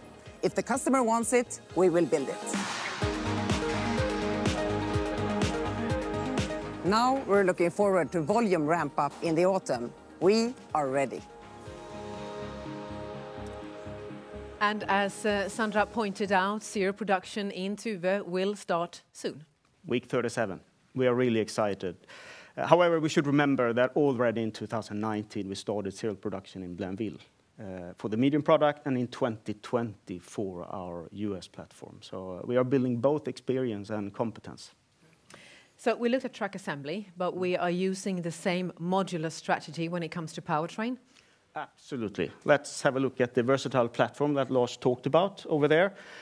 We see the gearbox there, and of course it's optimized for battery electric vehicle. However, when we look at our industrial processes, we can reuse up to 90% of our industrial processes. So a good fit. If we go to the e-axle, we can talk about that gearbox. Same thing here. We can reuse around 80% of our industrial process for that gearbox. And on top of that, see the axle in itself. It's casted in Skövde, and in Skövde today we cast cylinder blocks and cylinder heads. So imagine in the future, when we do not cast a cylinder block, we will cast an axle instead. So no stranded assets in powertrain. No stranded assets. Good message for this audience. And like Lars said, today we are buying complete battery packs, but in the future our strategy will be slightly different, and we will deepen our own depth of engagement. Yes, but battery is a broad term. So how we build up a complete system. Starting with a cell, going into a module, going into a pack, and finally into an energy storage system. And when we now industrialize, we're a little bit going in the reverse direction. The energy storage system we have done since 2019, as I said earlier, in Blainville. We now start up our first pack, high volume, in Ghent, 2022. We will go into modules. We want to go into modules, and that is probably where we are at. If we look at the industrial logic, cells, that's chemistry. When we go to module, pack, and energy storage system, that's highly automated assembly, very, very good fit into our industrial system, and do not forget the logistic part of it. So to summarize, we have the competence, and we have the platform, the footprint, and we are ready to meet the future. Thank you so much, and we are already rolling. And just for this audience in particular, this is done without costs skyrocketing. They will not. Be very clear on that. We have to remember that from an operational perspective, we are not automotive. We are producing highly specialized industrial machines. It's our core business to handle variety. So no increased costs, and again, same plants, same platform. Thank you so much, Jens. Very clear. Dear audience, you here in the room and also you online, of course, I hope that this have given you a good view of our progress and also a deeper understanding of the future growth journey that we have ahead of us. We will go even further in a minute, but first I would like to welcome back Martin, Tina and Jan. You have, of course, been sitting listening carefully to all our colleagues. Martin, starting with you, your reflection. No, but first and foremost, I think the level of execution that is happening in the group now as we speak, technology, the industrial development, the commercial development, I think it's fantastic to see how different things are coming together. And that's building on this customer centricity to really provide this tailor-made solution for our customers while leveraging in a smart way the platforms that we're having, and at the same time adding a lot of innovation and technology value. I've always said this is the era of the engineers, and I'm getting really, excited to see it. And emotional, that's fine, Bob. Tina, what about you? Yes, I think for me it was very striking to listen in to what was presented by Roger and also by Emmanuel on the market shares. Seeing that it was double market shares for Volvo Trucks on the electric vehicles compared to ICE, and the same with Renault. I think that's a huge growth potential for us, and it will be super exciting to see what this will take us in the future. And Jan, we opened today by talking about how proud we are of all our colleagues out there contributing every day on this journey. And people, it's probably the most important investment we can do, to do it in our own people. Yeah, exactly. I mean, this is a transformation that fundamentally changes the industry and obviously fundamentally changes our company. And exactly as you said, to go back where we started, Martin, with the people and the organization and all the competence that we have in the organization, I think it's just fantastic to see that during the course of the day. And obviously we meet a lot of more people than what you see here today, deeper down in the organization with a lot of competence. And competence that many people maybe thought were redundant in a transformation. It's not actually. It's a lot of people that have competence that we can use still, and of course we can reskill a lot of people as well. So I think it's just great. And also to see the teamwork, how we will work along the value chain. I think we have seen a few good examples here as well. So that's what strikes me actually. And what strikes me is that, I mean, I listen to you and listening to all my colleagues, we enjoy this transformation. It's great fun. We love it. We love it, yeah. Martin, in a second, I want you to move back to the screen and also share with us why we believe that so strongly that the Volvo Group is the company to invest in. Please. Thank you.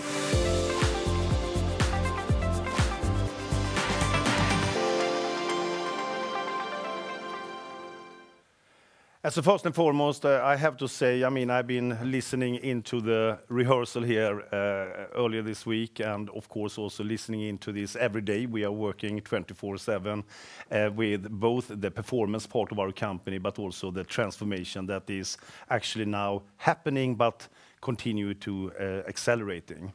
But before coming into that, I have to say that I'm getting so excited about the energy and the passion for this transformation and journey when I listen to my colleagues.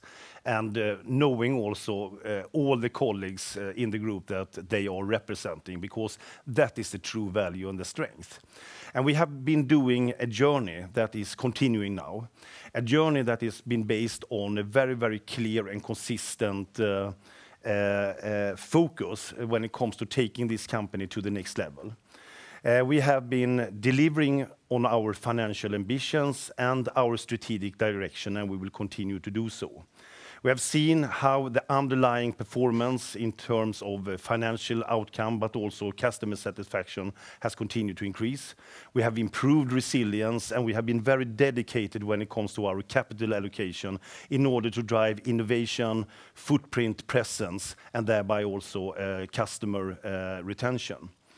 Now, we are continuing to invest into this transformation as a fantastic opportunity through new business models, as you have heard, but also when it comes to technologies and innovation. And that will be linked to an unprecedented opportunity for our industry and for our company when it comes to growth. But everything of that starts with the customer. And what you have heard here, boiling down, is that for the customer, it is about executing on three main parameters.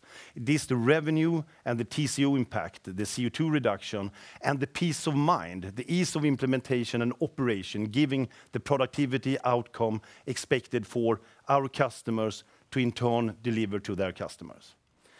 And this is a complex task. We should not refrain from the fact that this is a number of headlines. It is about executing on all these four areas when it comes to the vehicle, with an application excellence and a tailor-made product for that specific use in that specific geography for that specific customers. And doing that also with scale and quality in order to provide a competitive solution. That is based on our cost system. It is about repair and maintenance and productivity services packages with the right density when it comes to our network, when it comes to highly qualified people to support 24/7 around the clock where the customers are operating, and the financing and insuring solutions in order to get the complete act and solution together, providing all the way up to equipment and even transport as a service. And we have executed on the four very, very important piece. That is the battery systems, the charging infrastructure and solutions for our customers to bring that extra dimension with the first life of battery, the second life of battery, but also the recycling. Everything of this must, in all details, come together for our customers to make the shift into this. But the good news is that it's not stopping here. It's actually a very attractive case for all stakeholders in and around the Volvo Group. It is about attracting talents. It is about driving the motivation among our colleagues, our partners in the value chain, but also for authorities and governments. And of course, an investment profile for investors that want to have a solid performance here and now, but also great prospects for the future. This is based on a unique asset set of assets that we are lucky to have in the Volvo Group, and that we are working hard to continue to develop. It starts with a long-lasting customer relation in a business where trust is everything in order to move ahead. And we have been building that for years, and we are now seeing how we can continue to move along together with our customers and also their customers. But it's based on the people, the culture, and the value in our company, combined then with a modular technology through the core system, with a regionalized and flexible industrial footprint, bringing both scale and variation when it's needed to meet all these different S-curves. It's based on a global but still dense presence through our sales and service network to support 24/7.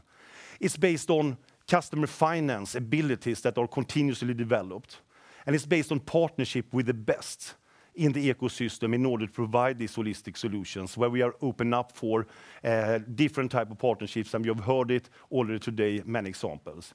We are leveraging the multiple brands and their respective competitive set, and of course, at the core of this transformation also, the lead in technology, innovation, and digitalization.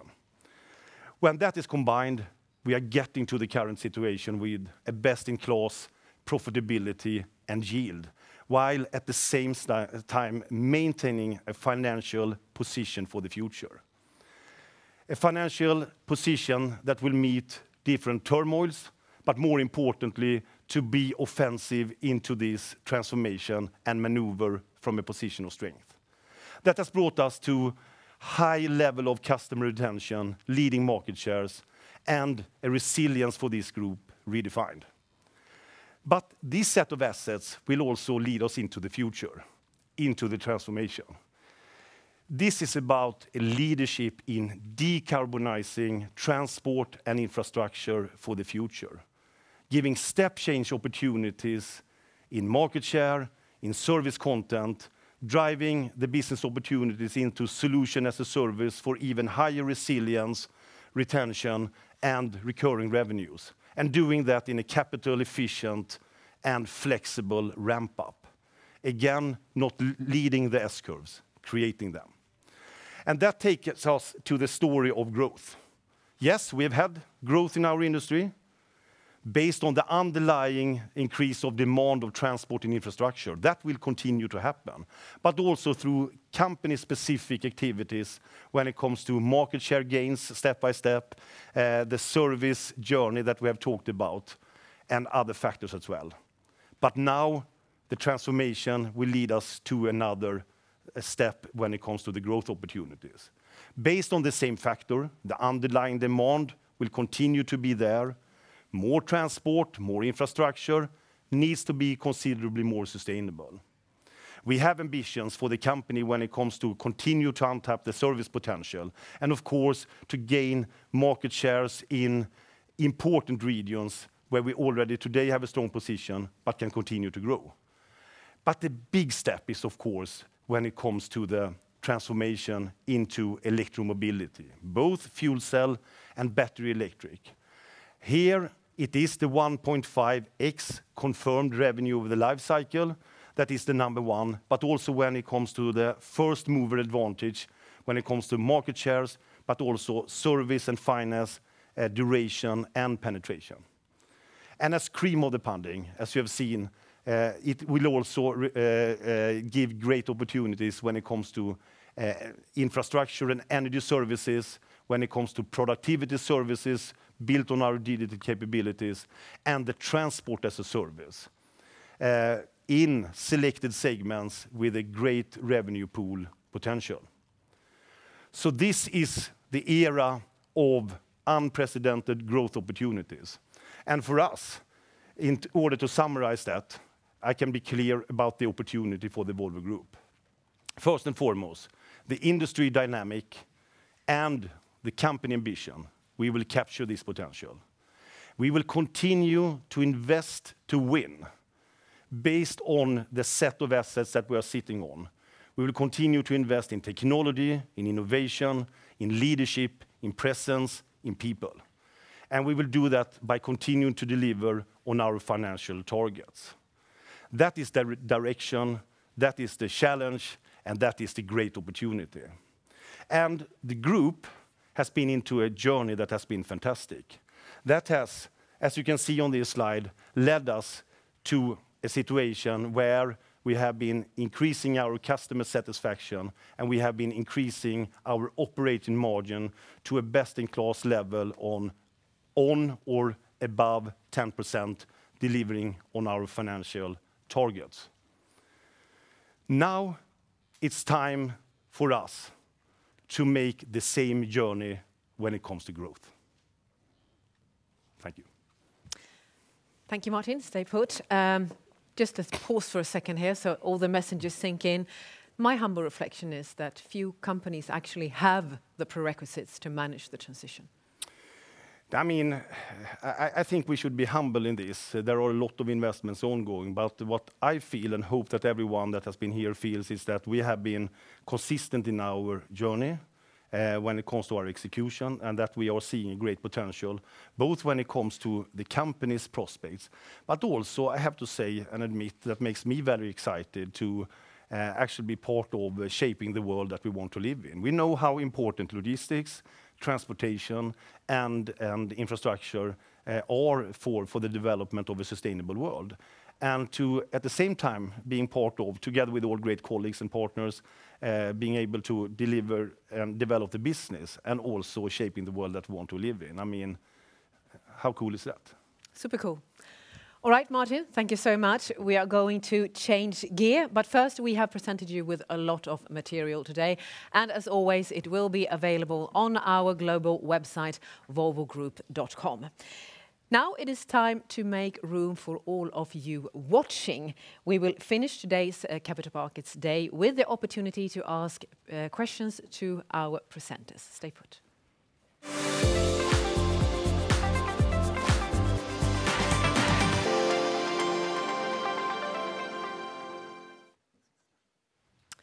So we are going to do this the following way. We have several of you listening here in the studio and online who would like to ask questions to our presenters. We will take them one by one, and it will be orchestrated by Christer and Johan from our Investor Relations Department. Christer, why don't you begin with the first question? Thank you very much, Kina. And I think we'll limit to one question. And with me, I have Olof Cederholm. It's Olaf with ABG. So one question, but maybe a longer one then. It's on growth, of course, and 3% is your baseline. That's the historical growth. The illustrative example looked good on the chart. Can you talk a little bit more about sort of the how quickly this growth can come through in terms of realizing the 1x times sales per truck? Is there an immediate effect of that when you sell the truck or not? And also, a second part of my question, is there a big difference in the growth opportunities you see in CE compared to trucks? Shall I start and then you fill in, I mean, Jon and Tina and anyone who would like to do it? I think, I mean, first and foremost, I think we have been pretty clear about the number of target settings here, both when it comes to the revenues over the life cycle, also when it comes to the ambition of penetration. And I think you should think about the figures you have seen both from Roger and others here as a not of a hockey stick type of phenomenon. I mean, so everything should be realized 29, 30. So this will gradually come.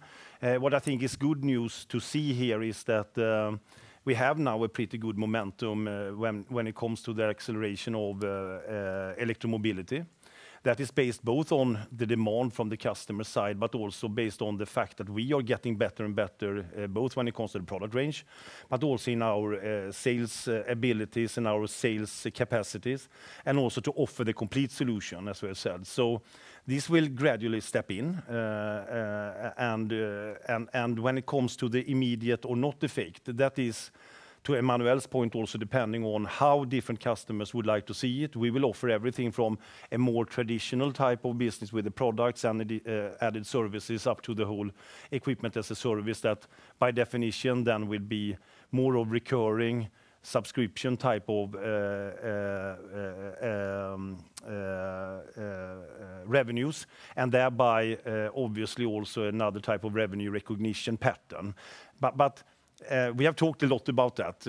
On one side, you can say, okay, then in that case, it will not immediately capture the growth potential. On the other side, it will make our industry even better when it comes to the recurring revenues and thereby the service content over the cycle and taking it out. Generally speaking, I should say that the dynamic that we see, and maybe have seen even more and more, I don't know if you would like to add, Melker, but it has really catching up also on the construction equipment side with the same type, both of solutions, but also on the interest from the customer side.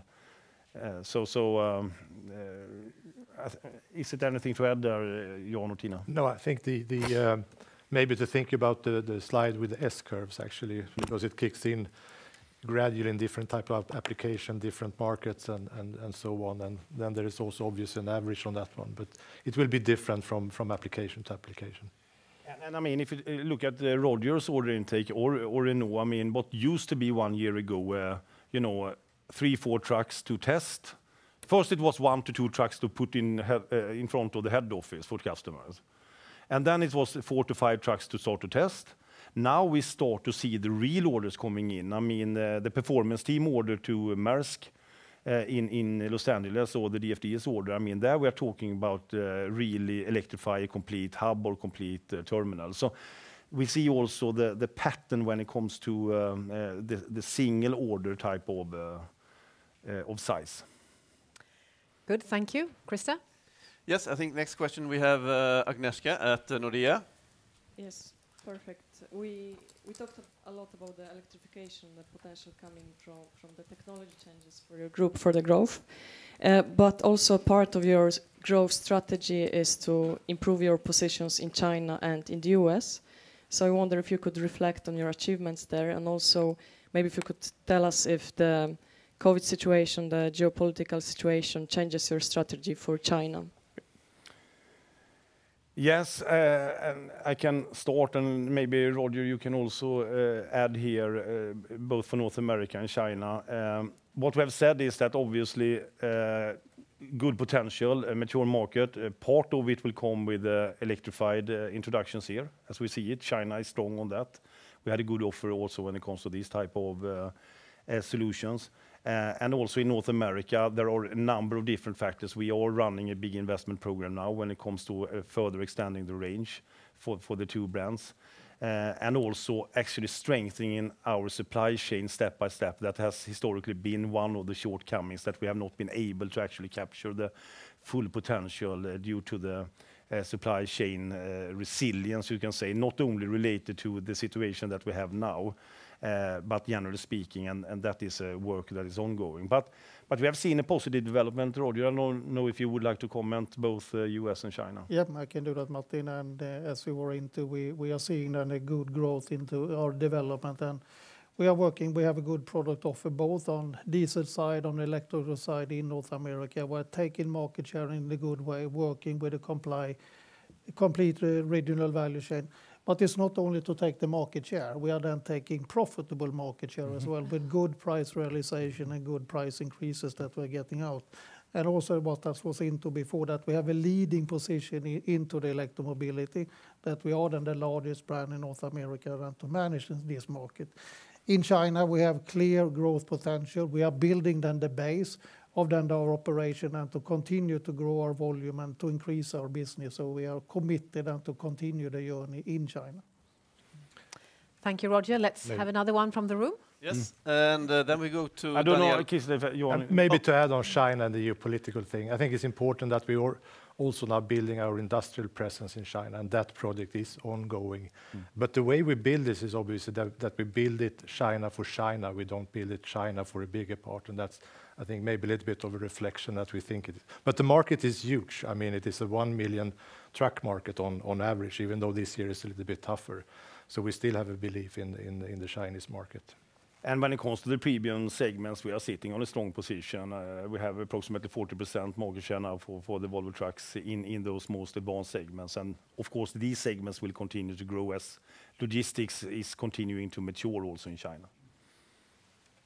Yeah, thank you. Then we move to you, Daniela Costa at Goldman. Perfect. Thank you very much. Yeah, as said, you gave a lot of details regarding EV, so I wanted to ask on autonomous. I think there was one number in the slide which was 5 times the revenue opportunity, but maybe I missed it in terms of timeline. I know you're launching this year. Can you tell us through how you see the path, if there is a 2030 target or some other sort of target like you gave for EV would be helpful. And also related to autonomous, you mentioned hub-to-hub has the biggest opportunity in the US. I guess a lot of that is fleet. Can you talk about, give us a little bit more insight, given I guess you've been more skeptical on fleets in the US in the past? Absolutely. Maybe, Nils, if you would like to start. Yeah. You can stand up also so people see. Yeah. I think the timelines are different per segment, and with what I said earlier, the segment mining and quarry, that's something which we're addressing now. We're starting with that. However, the biggest potential we see is in hub-to-hub, and here we have a clear focus on the US market to start with. We of course also have thoughts that we will expand that outside of the US, but there is a lot to grab in the US, and we really believe that we need to be amongst the first out in order to really capture the growth potential there, and we're on a very good way. Now, there are different, dates out there on when this will happen. We believe that it will start around the mid of this decade, but what will happen is not an overnight event. This is a gradual shift. This is a rollout which will actually take time. I think it will take several years that we will really be able to cover the whole of the US, as you have very different requirements in the, sunshine states versus if you go up into whatever the Midwest or even above that, where you have climate conditions which make autonomous driving more complicated or add to more complexity. But we believe there will be a start around the middle of this decade, and then it will gradually roll out over the rest of the decade. But I think, just to add to what Nils said, this is also where it's very clear that the business-to-business game is so important, because also for the first applications, it will be dispatch areas and receiving areas. But the gain from from productivity, from a production solution, uptime perspective is so huge. So you will have these step-by-step solutions.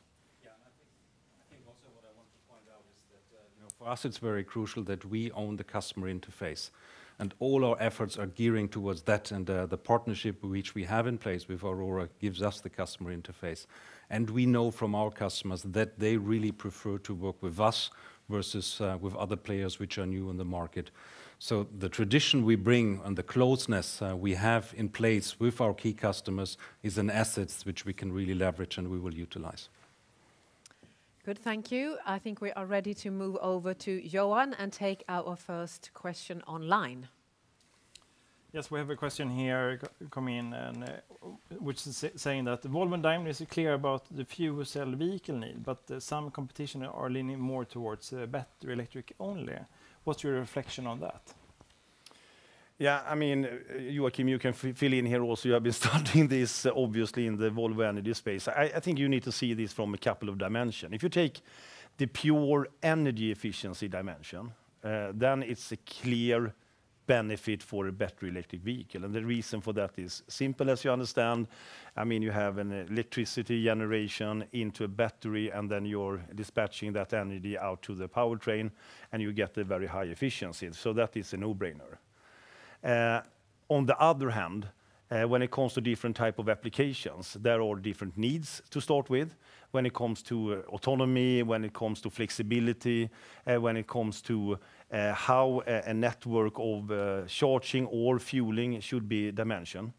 But then the big game is obviously when it comes to the energy storage, the grid capacity, when it comes to the green generation of energy over time, where electricity instantly produced or storage will actually have a huge competition between different sectors. And we had customers actually visiting the board of AB Volvo, a big Swedish customer, but very pragmatic, so it's a family-owned company. He got that question, how do you think about it? Very progressive, they are running on bio-based solutions today with Volvo. And he said, I remember in the 60s in Sweden, when we had one TV channel. And 60 to 70% of the Swedish population were watching TV when it was a popular TV show.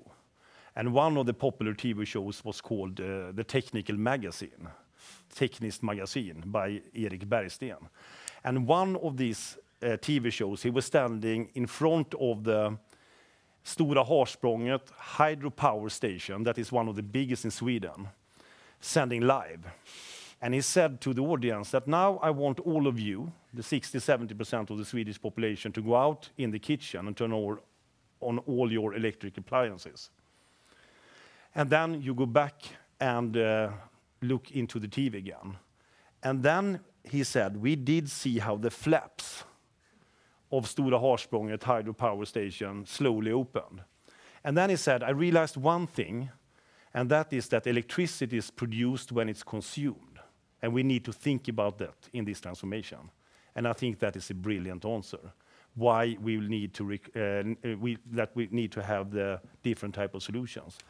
So we are convinced that both will be needed, but we are also convinced that there are a lot of synergies, as Lars alluded to, based on the same electric powertrain, different energy storage, great benefits for the customer. So, Joachim, something to add on that? It's difficult to compete with Stora Harsprånget, for sure. But I think you said it well. I mean, electricity is consumed at the same time. It has to be produced and consumed at the same time. One of the greatest challenges when you look in the EV space in general, you can look at the passenger car side, for instance, is getting enough electricity into the charging points, because the grid is a bottleneck. And I think you hear politicians in different countries saying we've been basically harvesting the investments that were done in the 50s and the 60s, and we've been harvesting them for 50 years.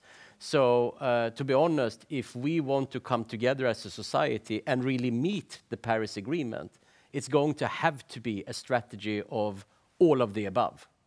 And I think that's also why Lars showed you very clearly the different technology strategies that we have, because it's going to happen that way. There is no alternative. But what is great about all this is, of course, this is taking both the technology cost system, but also our business model to a new level. Because what we anyhow need to develop, like the fuel cell stack, or the battery storages for the truck, etc., can be utilized in a variety of different combinations. First life, second life. Helene and Volvo Penta, of course, will utilize that for different type of power generation activities. And it will be also utilized for depot support, for example, together with our charging system. So this is the cost system coming together on the next level. Great opportunities.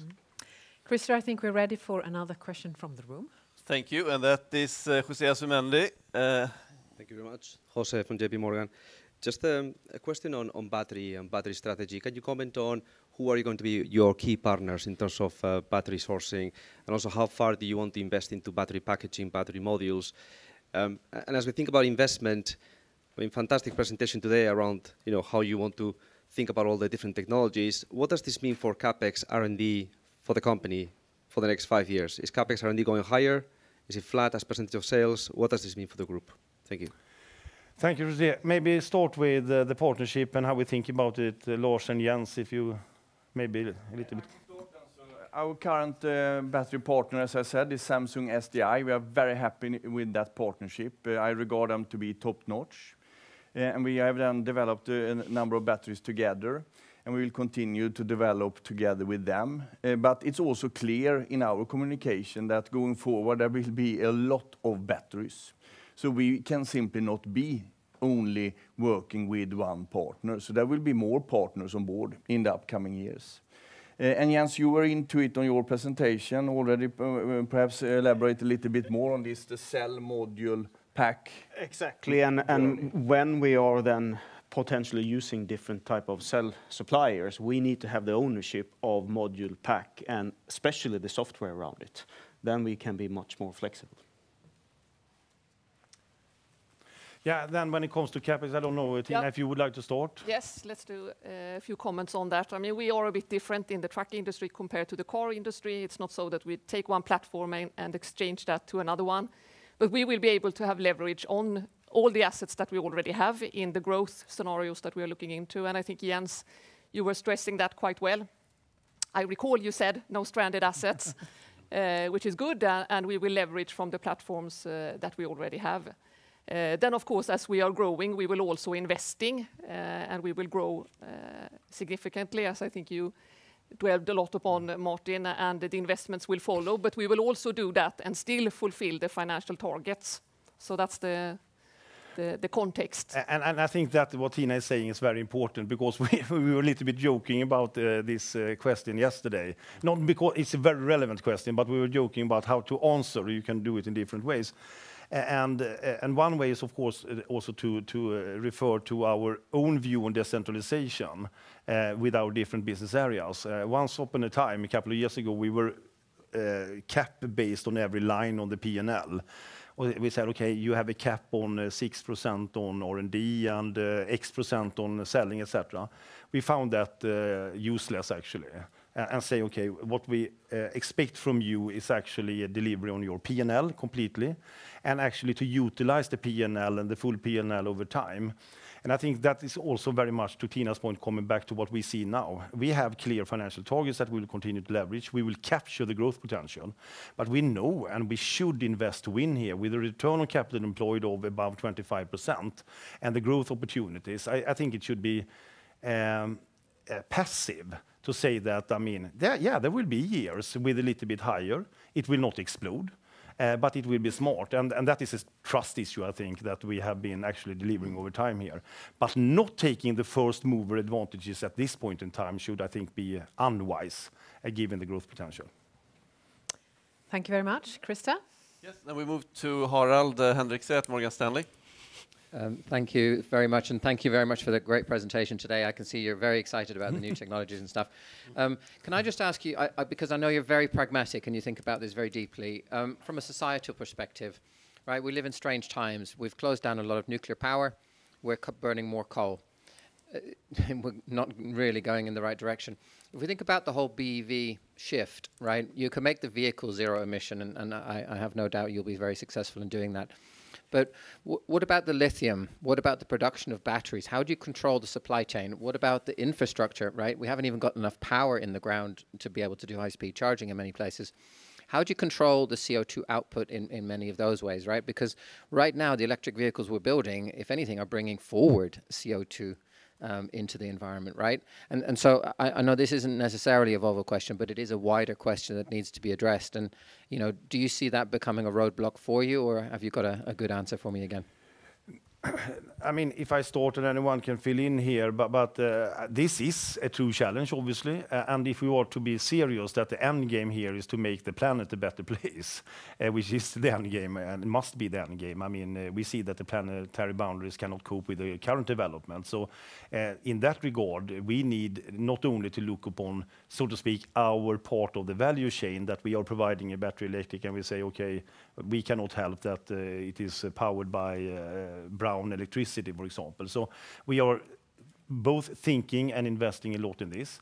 We think that one of the key aspects when it comes to our joint ventures in Volvo Energy, for example, is not only to take this together with Daimler and Traton, but to also link in other partners that see the pathway on heavy trucking now on battery and also fuel cell electric, and thereby thinking with utility and energy companies, how do we make sure that we are thinking both when it comes to the big build-outs of nuclear and hydro, Stora Harsprånget type of projects, but also when it comes to the decentralized power, and how do we leverage that in the smartest way. When we talk to the big windmill producers that are also going more into the solutions, they say, I mean, 65% is utilized efficiently. The rest cannot be utilized because then you don't have anywhere to put the electricity because it's produced and consumed at the same time. And here, obviously, with the assets that we are sitting on, battery storage, hydrogen production, etc., we can gradually build it out. Then we have been clear about one thing. We should not utilize the possible roadblocks in other parts of not doing our part. But then we should try to actually participate on how can we be clear about our transformation together with our customers to support others to do their part, because some of the big investments need also visibility, what are the technologies to be used. But in the short run, this is of course one of the key areas to think about. I mean, we should not avoid to discuss the fact that we are seeing an integrated type of world moving to a fragmented, a free trade world moving to a industrial policy-based type of landscape, where, by the way, the regional value chains and the cost system will serve us well, but also from a deflationary to an inflationary environment based on these premiums that will come into society when it comes to health, defense, resilience, green transition, energy transition, etc. And my fear is that at the end of the day that we will start to take out the most important part of the equation, that is actually the green transition. And here we really need to keep an eye on now that we are continuing to invest in the energy transition that will actually support the green transition. Then when it comes to batteries, very good, or the materials, very important question is, of course, that one thing that we've learned during the crisis recently is the relation with our supply chain partners. Semiconductors being one of them. It's not only the tier 1, it's the tier 2, tier 3, tier 4, tier 5. It's 2,000 semiconductors in one truck, just to have a figure. I mean, we have strengthened the relation up in the value chain here, and that goes also for the materials now for the future. So we have great contracts and contracts with mining operators, refiners, etc., and to try to construct also this pathway, because at the end of the day, it must be a fossil-free product and solution. Otherwise, it's we have not done our job, so to speak. Thank you, Martin. Another one from the room, Krista. Yeah, thank you. We have a question coming from there. Hi, yeah, Tom Narayan, RBC. Thanks for taking the question. On battery raw material, just to follow up to what you were speaking about, curious as to how chemistry helps solve this problem, and also recycling. Could recycling be the silver bullet? And we've all seen what happened with semiconductors. Everyone's doing their math now on nickel and cobalt and everything, you know. How do you see those two, chemistry and recycling, as potentially solving this issue? And if I could just a quick follow-up on the hub-to-hub, is that by mid-decade without a driver completely? Thanks. So if we start with materials and the recycling aspect. Chemistry and recycling then. So chemistry, yes, working on different chemistries with a clear ambition then to reduce the use of, let's say, the more precious ones and the more scarce ones. Recycling is extremely interesting, and today both research and industrialization is pointing into the direction that it will be possible more or less to recycle all material in a battery. So we should think like you produce the battery once and then you recycle it. You hear more and more about the urban mines, companies investing into the recycling flow here. So that must be part of this, definitely, and that's a part of our value chain that we are working on. And Joachim, maybe if you would like to add, how do we think about these different steps when it comes to our own processes? Oh, absolutely. And as if you remember the slide I showed with the circle, it's circular, and that of course includes recycling. So we will have the first live usage, then we will, as much as possible, also try to have a second live usage, because then we postpone the recycling for another decade or so and leverage that asset value. Then, of course, we will also do the recycling when the time comes. That is the basic intention that we have then, right? So to extract the value, and that's good for, as I said, both for the planet and also for business then, right? So it's good for all stakeholders. And Nils, on the virtual driver, will it only be the virtual driver in the truck? Yeah, of course, the objective is to remove the safety driver. I don't know where the question came from. I wouldn't be, doing the right things, saying, this will exactly happen on that date. But I think the industry forecast is the middle of the decade, and the industry, but also Volvo, we're working very hard towards that. We're making significant progress, but we also know there's still things we need to solve, things we need to address, things we need to verify, things we need to validate. But we have a clear ambition, and we have drawn for ourselves, of course, the things we want to accomplish by a certain point in time, and everything what we do, what the industry is doing, is moving towards this time frame, which I've indicated. Very good, Krista. One more. Yes. We have Björn at Danske Bank. Thank you. Yes, on your current journey or transformation, and how much is Dongfeng contributing, or how much are you benefiting from them? Or would you say that the business case for that JV has changed last, 10 years or so? No, I think we, when it comes to Dongfeng, obviously we are working with the present business model when it comes to the IC and so on. But we are obviously also evaluating the opportunities when it comes to the transformation as well. But it's still on that topic too early days, actually. Christer, I think we have reached our last question. Okay. Yes, then we have going over to SEB, Erik Orang. Thank you. You're pushing the message of higher growth pretty strongly here today, and you seem very confident in it. But there's no new target to back it. Why not? To complement the margin target. Now, what we have said here is, of course, that there is a clear growth opportunity. We have also outlined what are the different parts. What we have said is also we think it is important to be credible. We think that we have built our journey on credibility, on delivering on what we are saying. And since some of these aspects are pretty early out now, we have said that indicate that this is an era of unprecedented growth when it comes to the content of the different type of solutions instead of just the unit count, if I put it like that. But so far decided to keep the financial targets and indicate that the next step in this journey now will be to do the same type of journey when it comes to growth here. But again, as we said, Erik, also, if you look into the different metrics, and I think you can also shape an interesting picture about the opportunities. Very good. Thank you, and thank you for putting good questions to our presenters. We have, in fact, reached the end of this year's Capital Markets Day. As I said before, all materials are available online and in various social media channels. And the last thing for me to say is, Martin, why don't you do the closing? Thank you, Kina. And I will be very brief. I would like to start by saying thank you to you, Kina, also for leading us through this Capital Markets Day. It is a task in itself with all the things that are cooking in the group and around us, also with the customers and suppliers, etc. I will keep it short. First and foremost, thank you everyone that has been coming here today. Thanks for interaction and coming interaction also during the afternoon, and also to all of you listening in to the web for questions. And of course, we are, the whole team, available for further discussions and interactions.